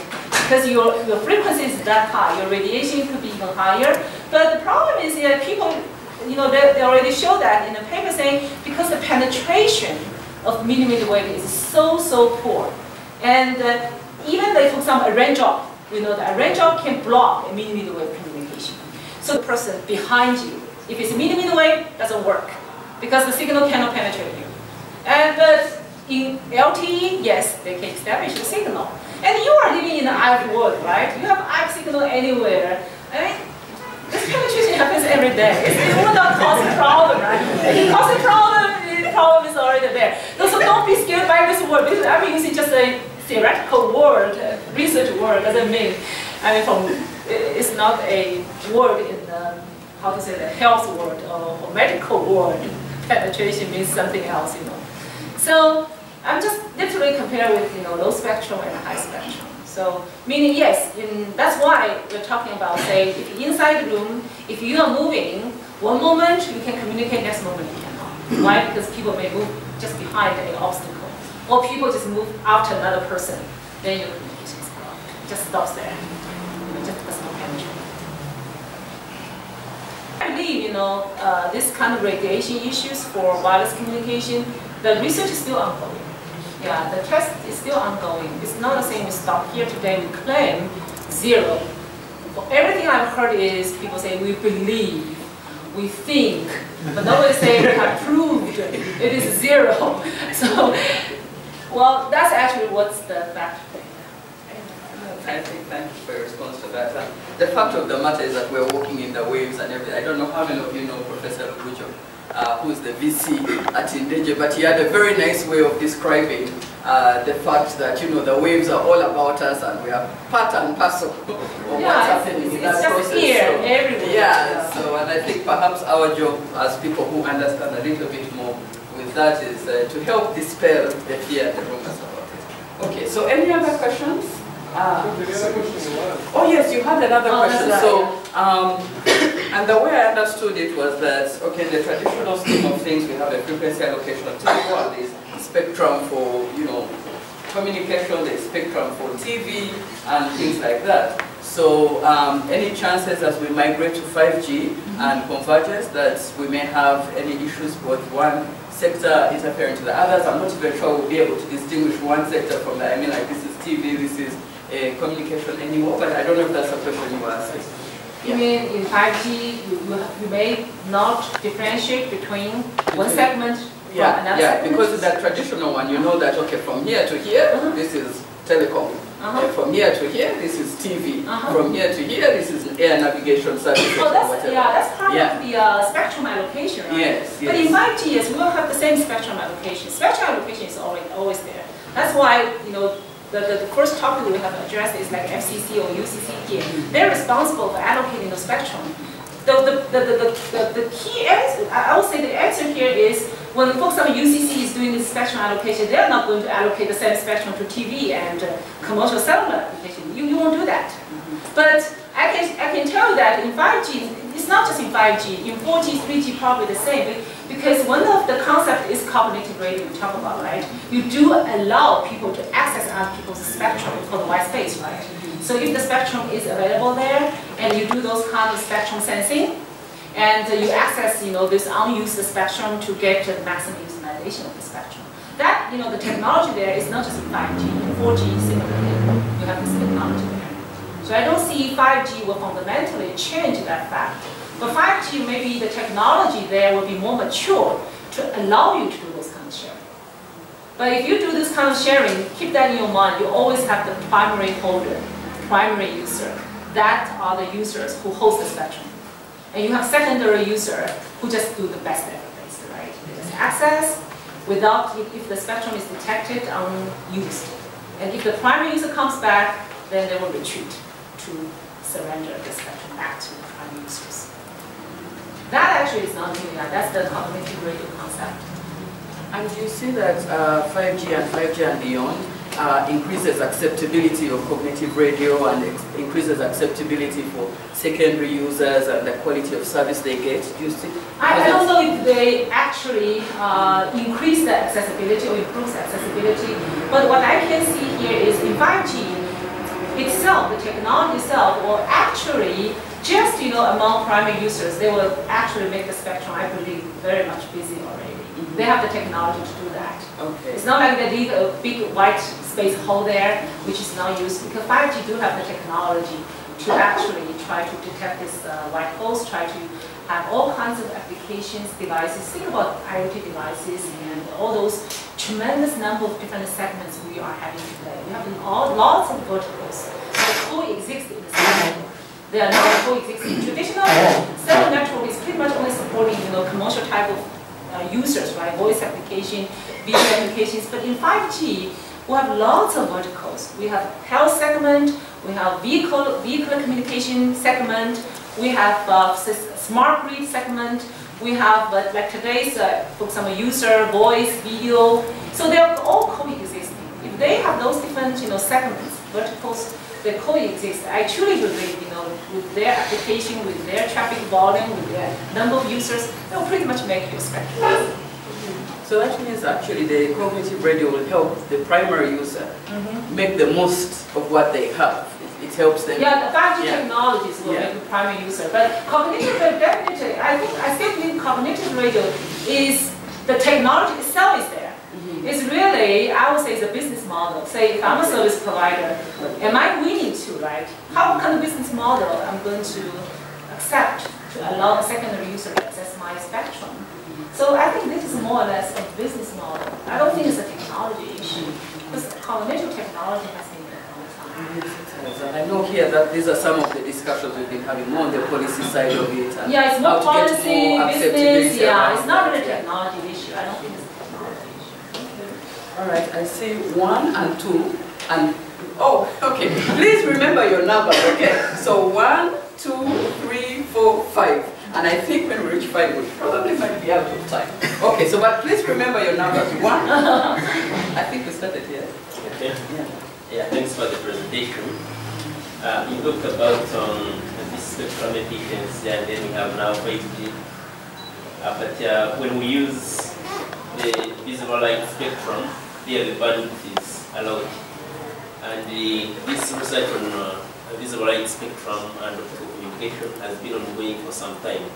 But up to now, there is no deployment. There is no commercial deployment. As you said when we are opening that the prototypes are still in the labs, in the research labs.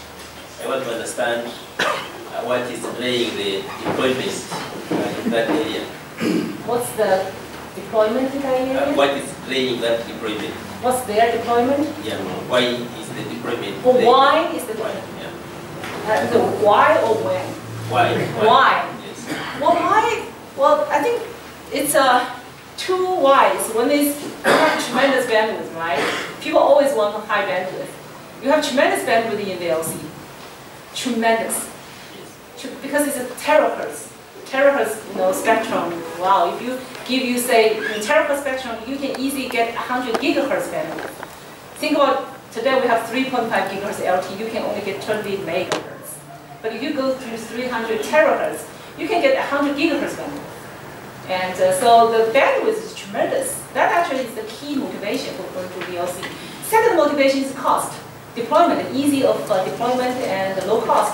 Why? You just reuse the current, any existing lighting infrastructure. Because lighting infrastructure, anyway you have to have that, right? Highway, roadside, room, auditorium, shopping mall. So whenever you have this high lighting facility, you have the communication facility. Today they're separate, right? I have lighting facility. If I want to have a communication facility, I have to deploy base station. I have to have all those communication infrastructures. But if you use VLC, deployment itself is part of the lighting facilities. So you don't have the second deployment. They're all together. And the cost is low. And the ease of deployment is lower. Because building the lighting facility, I believe people probably are more experienced than building a base station. Excuse me. I think he wanted to know why they haven't gone to the market. Why? Why haven't the 5G stuff gone to the market? Why is it still in the lab? Oh, why? Oh, that's because it's still research stage. Yes, that's what he wanted to know. Oh, why? Oh, I see. No, the VLC, why has it taken so long in the labs? No, it's not why it's taking so long, because research just started. Because it just happened lately, people realized that, okay, we want to use the light spectrum for commercial communication, and let's start research how to make it. It's just like millimeter wave. You will say, oh, why millimeter wave is not commercially used yet? Because the research just started. Research started 5 years ago. It takes a certain time for the technology to become mature. Then VLC, the same thing, because VLC traditionally, visible light is just used for lighting. People don't use that for communication. Then realize VLC can be used, VLC itself is a spectrum, right? Then people realize that, oh yeah, it can be used for communication as well, theoretically. Then let's see how to make that work as a technology. So the technology itself is not mature yet. Yeah, it's not mature. And I think that's very motivating because it means that, and this is what I really believe, that we can come up with new technologies even here. We know our circumstances, we know our propagation characteristics, we know our willingness to pay and all that. So what are the kind of problems that we can come up with and then really come up with solutions? And then who knows, some of these solutions may cross across the border. So for example, like mobile money and all these are things which came from our local, let me say East African, since you're doing an East African tour, from our local East African context, but now it's, it's big news all over the place. Okay, number 2. Thank you very much. I think my first question is, when this is eventually rolled out, what is going to be the distance between this theoretical, let me say, the base stations? How far apart are the base stations going to be? And And now, for instance, yes, that's the first question. How far are these base stations going to be apart? And secondly, when the base stations are theoretically very close together, what are the challenges envisaged solely in terms of managing handover, mobility management? How is it being addressed right now? Thank you. Right now, actually, no. I think yes, because 5G, the foundation of building 5G, one of the architecture is called heterogeneous network. So in heterogeneous network, your base station can be very close to each other. It's not just one type of base station. You have big base stations, small base stations, very small base stations, tiny base stations. You have all those different types of base stations. Big base stations is like today's big base station. They are far apart. It could be like 2 kilometers apart, or it could be 1 kilometer apart. Or in a dense deployment, in an urban, very urban environment, it could be 500 meters apart. But the small base stations, your distance could be, say, 50 meters apart. It's very possible. Or in some other scenarios, you can deploy the small network you want. If you really want to extremely dense, extremely small, it could be 10 meters apart base station. That actually is possible. It's very possible, depending on what's the scale of your base station. You can choose a very, very small base station, very, very small base station, which are only 10 meters apart. That's possible. But that certainly gives you the handoff problem. That's true. Handoff problem is a key problem in 5G, in heterogeneous network. And we have different solutions to address handover problem. And one handover problem actually is what we say, I'm not sure if I've heard of dual connectivity. Because handover, if you understand how handover works, handover, 90% of the job is in control plane. Only 10% is doing the context switching, the data plane switching. So if that's happening, then what people think of naturally is, well, in the heterogeneous network, anchor your control plane in big base station. Only using small base station for your data transitions. So really means if you move between small base stations, because your concern only occurs between small base stations, right? Big base stations is like today's handover. So if you anchor your data control in the big base station, your handover problem is pretty much the same as today's handover. Only if you move from small base stations, your 90% of handover will not occur. You just do context switching for data. But if you do context switching for data, that's what we call data-centered network, the concept I just mentioned. If you form the surrounding each user to allow, say, nearby, I have 5 small base stations. I'm just using example. 5 small base stations nearby me. I center this user. I allow this 5 small base stations form cooperative communication.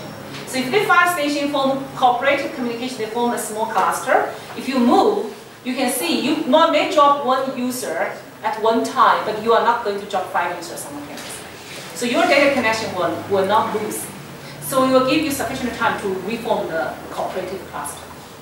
Okay, just to get a little bit more insight into this, in terms of handover, let me assume that, as you mentioned, that the distance apart among the micro stations is around 50 meters. And you have, let's say, you have put the stations 50 meters apart along a road. And I'm driving at 100 kilometers per hour along the road. I was talking to my wife at home, and I'm driving. Yeah, that's what I'm saying. Yes, but maybe if I could pitch in on this, I think the key thing here, and again, it's because my students are here now, sorry for abusing my platform. I think that's the advantage of heterogeneous networking, okay? Because then that lets you know at what different layers we are operating at, okay? Are we dealing at a macro layer, or are we dealing at a pico layer? And then that sorts itself at that level. Of course, the handover problem remains, but as you say, there are a number of solutions for that. But for me, in fact, I was going to say this even before you responded, that heterogeneous networking is a big, big area, I think, for us to really get engaged in and have people doing more and more research in Uganda. Okay? I mean, what are the implications? How do we go about it? What are some of the solutions we should be providing to our telecom operators? So that even when we go to our villages, we are not stuck with looking for the next, tree and so on. So there's a lot of opportunity in that space. You may not understand what I'm saying, but for me,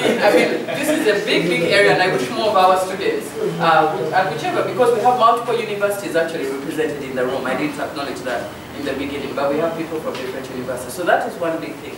The other thing from the response that you shared is software-defined networking. Okay, that's another big area that I feel that as our students, as our researchers, and I know we have some industry players here, I want to put them on the spot. We also need to be doing more and more work in that space, because then it also helps us understand and address some of these challenges from that level. So in the interest of time, I hope that by highlighting those two factors, you can take a degree of comfort that we can find a solution, so that I can move to the next question, because I'm mindful, I want Professor Rose to enjoy her stay in Uganda, however brief it was. So number 3? Question 3. Yes, please. Was actually answered. Okay, that is the best. The concern was the cost of the service provider. Yes. The cost of because people are not migrating to 4G because of the cost. Yes, and I think cost implications is another big area for us to look at. What are the motivations? I had a student actually at master's level trying to understand a bit more that question. What is motivating movement from 3G to 4G? What do the operators need to do to get us more into that space? Someone once said, you don't see people giving lessons on how to use mobile money. Why? Because there is a big demand from the user. And one of the earlier comments Professor Rose said was that we must move from network-centric planning to user-centric planning. And I hope my colleague from RAN may also speak a bit more about this. But the more we actually bring human-centered design into the work that we are doing and understanding what is going to motivate people's willingness to pay. If I ask all of us here, do you have any money? You are going to tell me you don't have, all right? But then when you drive out, I'll see you buy fuel, I'll say, so you have money for what you believe you need, okay? Yes, exactly. So all these factors play into the cost. So something may cost 100,000, to someone it's no big deal, to someone even who has no money, they will spend it. And of course, for the Sudirs of this world, I keep saying I need to find another example. I mean, that's pocket change, even not even pocket change. Okay, so number 4. Yes, please. Raymond, I am interested in the energy perspective in 5G. Reason being, in the current cellular setup, what we know is you can take a phone, when it is really consuming power, the constant communications it's having with the base station. Whereas in 5G, I mean, I could have my gadget and people are communicating over it and it's losing, you know, it's losing energy, something like that. So its battery is getting depleted. I just want the energy bit of it, the perspective, how will these things work since it doesn't place the user at the center of managing communications over their device. Okay, I try to understand the problem here. So you're talking about the energy. Yeah. If I have my phone and I know I'm going to talk for 30 minutes on it, I know that probably there will be some rate of depletion on the battery, something like that. I'm looking at devices in 5G, the fact that there are always communications going across these devices without even my authorization. So it's constantly getting depleted. I want to know, like, probably the energy field solutions for communications that are, it could be little amount of power, 25 milliwatts, but always communication is going across these devices. Are you talking about, for example, your device help other people passing messages and without you authorizing it? I don't know, like from say business or building perspective, if that's an operation model or not. Say your device is selected to do those kind of device-to-device communication. That's part of device-to-device communication. You are getting involved in either get credit or get direct paying from doing that. Then of course, you know, if you allow your device to work in that mode, then yes, energy could deplete much faster because you have to first keep your device always on. Today, for example, my device, if I'm not in talking mode, you go to sleep. You can go to different levels of sleeps so that your energy can be saved. That's actually what we propose. That has been done a lot already in the existing wireless system design. But if you chose to say, okay, I want to be on all the time so that I can detect if any messages come in so that I can help, then of course your battery will be depleted much faster than going to the sleep mode. But guess what? On the other hand, you get paid You get credits of doing that, and that's what you're willing to do, right? That's what the price you need to pay. And but the good thing is the battery technology has been improved a lot lately as well. And also those kind of bypassing, helping bypassing, because this is device-to-device communication. Your energy consumed in communication will not be that high. But the energy consumed in, because just give you an example, both are idle. For example, your device is idle, not doing any communication. Going to sleep mode, compared with not doing communication, that are two different modes. Okay. And if you are not doing communication, but still stay active, say the amount is X. Instead of you going to sleep, the amount is Y. This Y could be just 10% of X, or 20% of X. I'm not sure if you know what I'm saying. So if you chose to be active, and because you want to stay there to help doing relaying, meaning you want to stay in the X mode, right? Then of course, yes, you consume your energy much more than going to sleep. Yeah, so I know that there's also quite a bit of work being done, of course, in battery storage options and everything. But that's another area that I think within the East Africa region, there's a lot of potential for research. Because how many times have you tried to reach people whose, especially for those whose villages are out in the greater Kampala region, and they say, oh no, sorry, my phone was off, and you know, it was in charging and everything. So even in the current setting, there's a lot of interest and need for us to do research in the area of good battery storage options. Okay, question number 5, we're right back here. Number 5 is not a question, it's just a comment on the potential additional research that probably the students can take up. As we've seen that as we move into the future wireless technologies, we are seeing a lot of increasing heterogeneity in the network. And there is potential in network management. Because again, you have a range of radio access technology, and you need to manage all of them simultaneously, because different radio access technologies are fulfilling different requirements for different applications. So there is a lot of potential in network management, because there are so many protocols and everything to be done, and probably students can take it down to see how can I manage these many networks in the varying requirement based for the different applications.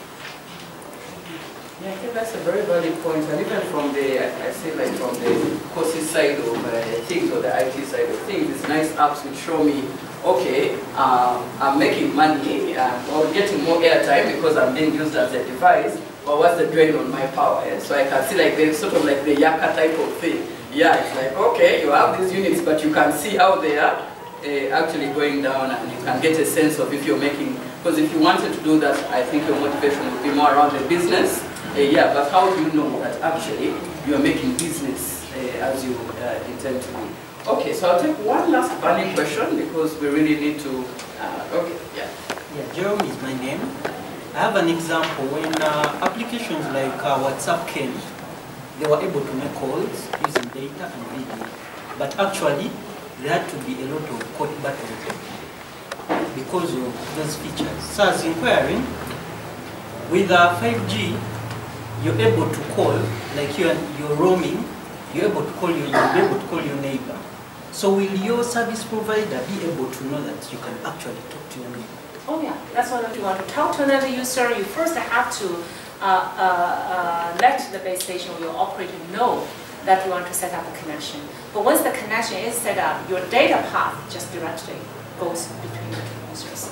So that actually keeps your billing actually still under the service provider. And so I think that would be very good news for the operators, because they would know that even with the advances of the telcos, that they still have a certain degree of control. And of course it makes UC and our governments very happy, because they know they can tax the telecom operators, and so everyone lives happily ever after, you know, because also you are making money. Well, yes, in general, yeah, you're also making money as a relay device, isn't it? Yeah, so everyone now is making money along the, along the chain. Okay, the very, very last one. Okay, how would they handle lawful interception in that situation? So data loss? Lawful interception. So if you have a call where somebody is communicating the actual data path is between the device and the other device locally, but the government want to monitor the calls from that particular user for whatever reason. Is there a mechanism to say no, relay all this traffic through the core? To be honest with you, I don't even know today how government monitors the user. I was told they can monitor, yes. One day I visit a service provider, that's what they told us. The government can monitor all commercial users' conversation. But I don't know how, because I'm not working in that segment. But I think for D2D, if they want to monitor, they certainly have ways to do that. I still believe that. Yeah. For monitoring, if they are to do it, they have to do it through the switching network. Yeah, they'd have to No, D2D, you can bypass base station, you can bypass, all the infrastructure. Yeah. But if you have two users, they chose to talk to each other directly. If the government wants to monitor, they still can put the third party there, right? They can. I think they have all kinds of ways to do that. Yes, that's what I truly believe. No, I seriously, because I visited the lab and I was told everything actually they have the record there, they can interpret. That's actually to my surprise, because I was believing that nobody can do that. But surprisingly, I was told that yes, they actually are doing that. Presumably if there's a court order. Yeah. So they're not just doing it anyway. So I think, if you choose to do that, if you really want to monitor, you still have ways. Yeah. You still have ways to do that. Yeah. I think technology definitely allows you to do that. Yeah, so for the people who are into security, so we still have a problem. I know that we also want to get very much into machine learning and AI, so I hope that for the people that are interested in that space as well, and actually we are trying to strengthen a collaboration with Intel. So I may get back to you for some more connections around your Intel work and everything. I think this is a good point, because yesterday at Kenya, lots of students asked the machine learning topic as well, because it's really becoming a good topic, popular topic. Yeah. So we'll have that. So I'll just ask you to take a short break and sit. Oh, sure, We've been standing for a while. I'm going to ask our host, still here, because as you're aware, we are at the Resilient Africa Network, and I thought it would be in order. They do it in the US as well, but certainly in Africa, we fight the LC1, we fight the owner of the home and all those. You don't go to someone's space and walk out, just like that. So I thought similarly it would be in order that we invite the director of the Eastern Africa RI Lab, which is where we are right now, to share with us a bit. I've just given him a brief that for us here we have been talking technical matters. Yeah, but for him it's more concerned about how to strengthen the resilience of people in Africa using innovation. So we have something we can discuss about. Nathan and Mohammed is the director. I'll invite you to say a few words. I also invite you that we need to get Professor Rose to everyone has been advised with that. So a few minutes just to share about RAN and our setup. Yes, thank you, Dorothy, and you're welcome. Good morning, everyone. You're much welcome to RAN. Who is not an engineer? Seems this class is for engineers. There are some non-engineers. How many of us are non-engineers? By show of hands. The majority are engineers. So the Resilient Africa Network brings in all the disciplines. When you're here, whether you're an engineer, whether you're a social scientist, whether you're from the communication, for us we welcome everyone. And the reason is very simple. The challenges that we deal with, especially in Africa or everywhere, do not require one discipline. Most of the engineers are used to technology. That is so. And do you know why technology uptake is very low in Africa? Who knows? The biggest reason why technology uptake is very low in Africa. It's because it is designed outside Africa and just brought here without considering the human-centeredness of these technologies. And that's what most engineers do. You sit into your labs, you do your work, you do your technology, you only interact with the user when your product is what? I wonder how we design these technologies without interfacing with the beneficiaries. Then in the end, when it backfires, that's when you start regretting and saying, probably maybe if I had interacted with these people, I would have been good. So anyway, so for us here, what we do is that we engage the communities in the design process. And this lab has different, I myself am a psychologist. We have Dorothy as an engineer. We have 2 engineers. I think we have 2 doctors, we have communication, we have IT, we have everyone here. So when you come here and come with your product, irrespective of the discipline that you're coming in with, at least you have someone who will interact with you technologically or technically. Then when you need some human-centered design and how you can understand human behaviors in advancing these technologies, we also ensure that you address that in the design process. And this lab is always open for everyone because I thought it's multidisciplinary. Some people have been thinking it's only for public health because it's hosted by the school public health. It's a big no. In fact, the biggest beneficiaries are from Dorothy's college. And we are here to investigate. She's the director of the innovation. I also have the smartest people. But when they come here, we usually have a challenge with them. They are into technology. But when getting them to the field at the design stage has been very difficult. But because it is a culture here, you either go with our culture or you don't come. So you must design with the users. At the beginning, even before you start investing a lot of money into your product, please make sure that you interact with the users. Communication, of course, I think we've been talking about communication several times. The way you communicate with Professor Rose is not the way you communicate with the user in the community who doesn't understand. When you talk about Norma. If you talk about that, someone in a village may not understand. Some of you are into solar and what. If you talk about watts, they don't even understand this language. For him, will tell you, I only need light, or I need something. I have a fridge, or I have something to not use this solar for. But how do you communicate that to someone who's going to use that product? How do you explain this? At times we are too scientific when we are communicating. We need to even remove that science when you get to the community. And now be social. That's why the social science is going to be very what? Important. And for you as an engineer, you may not know how to communicate that. And that's why when you come here, at times we can force you if you can't understand it yourself. That you need a social scientist of your what?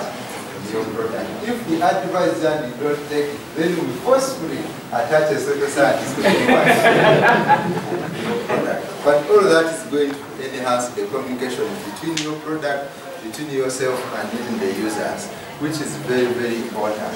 So I think we shouldn't take much time. This network is not only operating here in Uganda, it's operating in 13 countries in Africa, but the headquarters is here in Uganda. And East Africa, which is hosting you, this is the lab. This is the training lab. We also have the lab, the second lab hub, basically, which is for those who are advanced. Like you have your product, some of you don't have offices, but you need the working space. So the upper lab is designated for the working space, whereas this one is basically for the training. And everything here is movable, we design it the way we want. If you're too many, we move all these desks.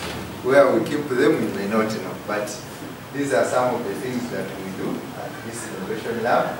We have outreaches, we have been reaching out to some faculties, but we also reach out to the communities to engage widely to ensure that there is this kind of engagement as we design these innovations. Prof. Rose, I think as you interact with these engineers, encourage them to make use of the resources that we have here at the Resilient Africa Network, but also the network that we have in the communities. We can link you to the communities. Our biggest strength is that for us, everything we do, we must interact with the communities. So we also encourage you, if you want any advice on how you can engage communities on the different products that you're working on, we are very much available at this space. But also, we have so many other things that we can do. We've not reached an advanced level of the silicon here, which we are trying to create here, but we feel like in the near future we shall be creating that. Also in the near future we shall have a bigger home, more than that. We have a dream home which shall be supporting innovators across Uganda and across East Africa. That's the thing that we are doing, but also this space will be available for most of you. So feel free to come. We have even some GNATs and some water. It's part of our innovation lab. We usually give people GNATs. This was advised by, I don't know why, engineers that is used to the GNATs, but we have many doctors, they will explain why. This is not the right time for me to explain, but we have some few refreshments, so feel free to join and take these refreshments. And Professors, I wish you safe travels, and we hope you get back to Uganda to see how these people are progressing with their different programs. Thank you, and I may Nathan Thomas, the Director of the East Africa Resilience Innovation Lab.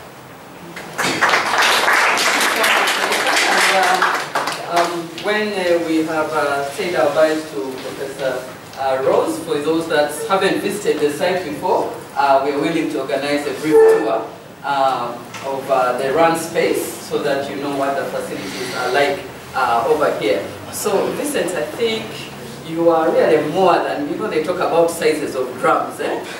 Yeah, so I think in this case really you are the big drum to say thank you to Professor, give our vote of thanks, and I'm sure Professor Sky is outside, so after that we shall just quickly bundle her into the car, but there are some snacks and drinks out there that please continue the networking. The other thing is that... Well, thank you so much. Professor Rose, we'd like to express our extreme gratitude for coming out here and sharing with us your research, your insights, and your dizzying mathematics. That was actually quite something. We would like to thank the IEEE Consult team for helping us to put this DLT together, to UIPE for handling this stuff around, to the IEEE Uganda subsection. Thank you so much, guys, because what we have here is actually what IEEE is trying to do to actually, I said it before and it has been repeated multiple times.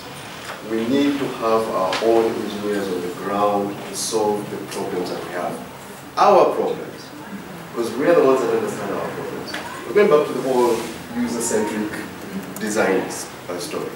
Because when you're out there and you're talking to people, they talk about, oh yeah, we need smart cities, we need to do this, we need to do that. All these things actually come back to what kind of communication systems we're going to have in place. The engineering solutions that we're going to have that are going to drive smart agriculture, the smart cities. And they need to have this local spin on it. You've had a number of times the issues of licensing and security, which I don't think Professor Wu can answer because we know our secrets here. so the answers are with us, and I'm actually very grateful you guys have come out here. There's lots I've had that we need to continue discussing a lot more, and we hope that we'll be continuing these discussions in the future. And hope to see you again next time. Thank you so much, everyone, and have a lovely day. I don't know if you want to say any parting shot, but otherwise I am ready to escort you to your car. Okay, I think yeah, it's a great pleasure giving the talk here and to get to know so many brilliant students. Right? Yeah, you asking great questions.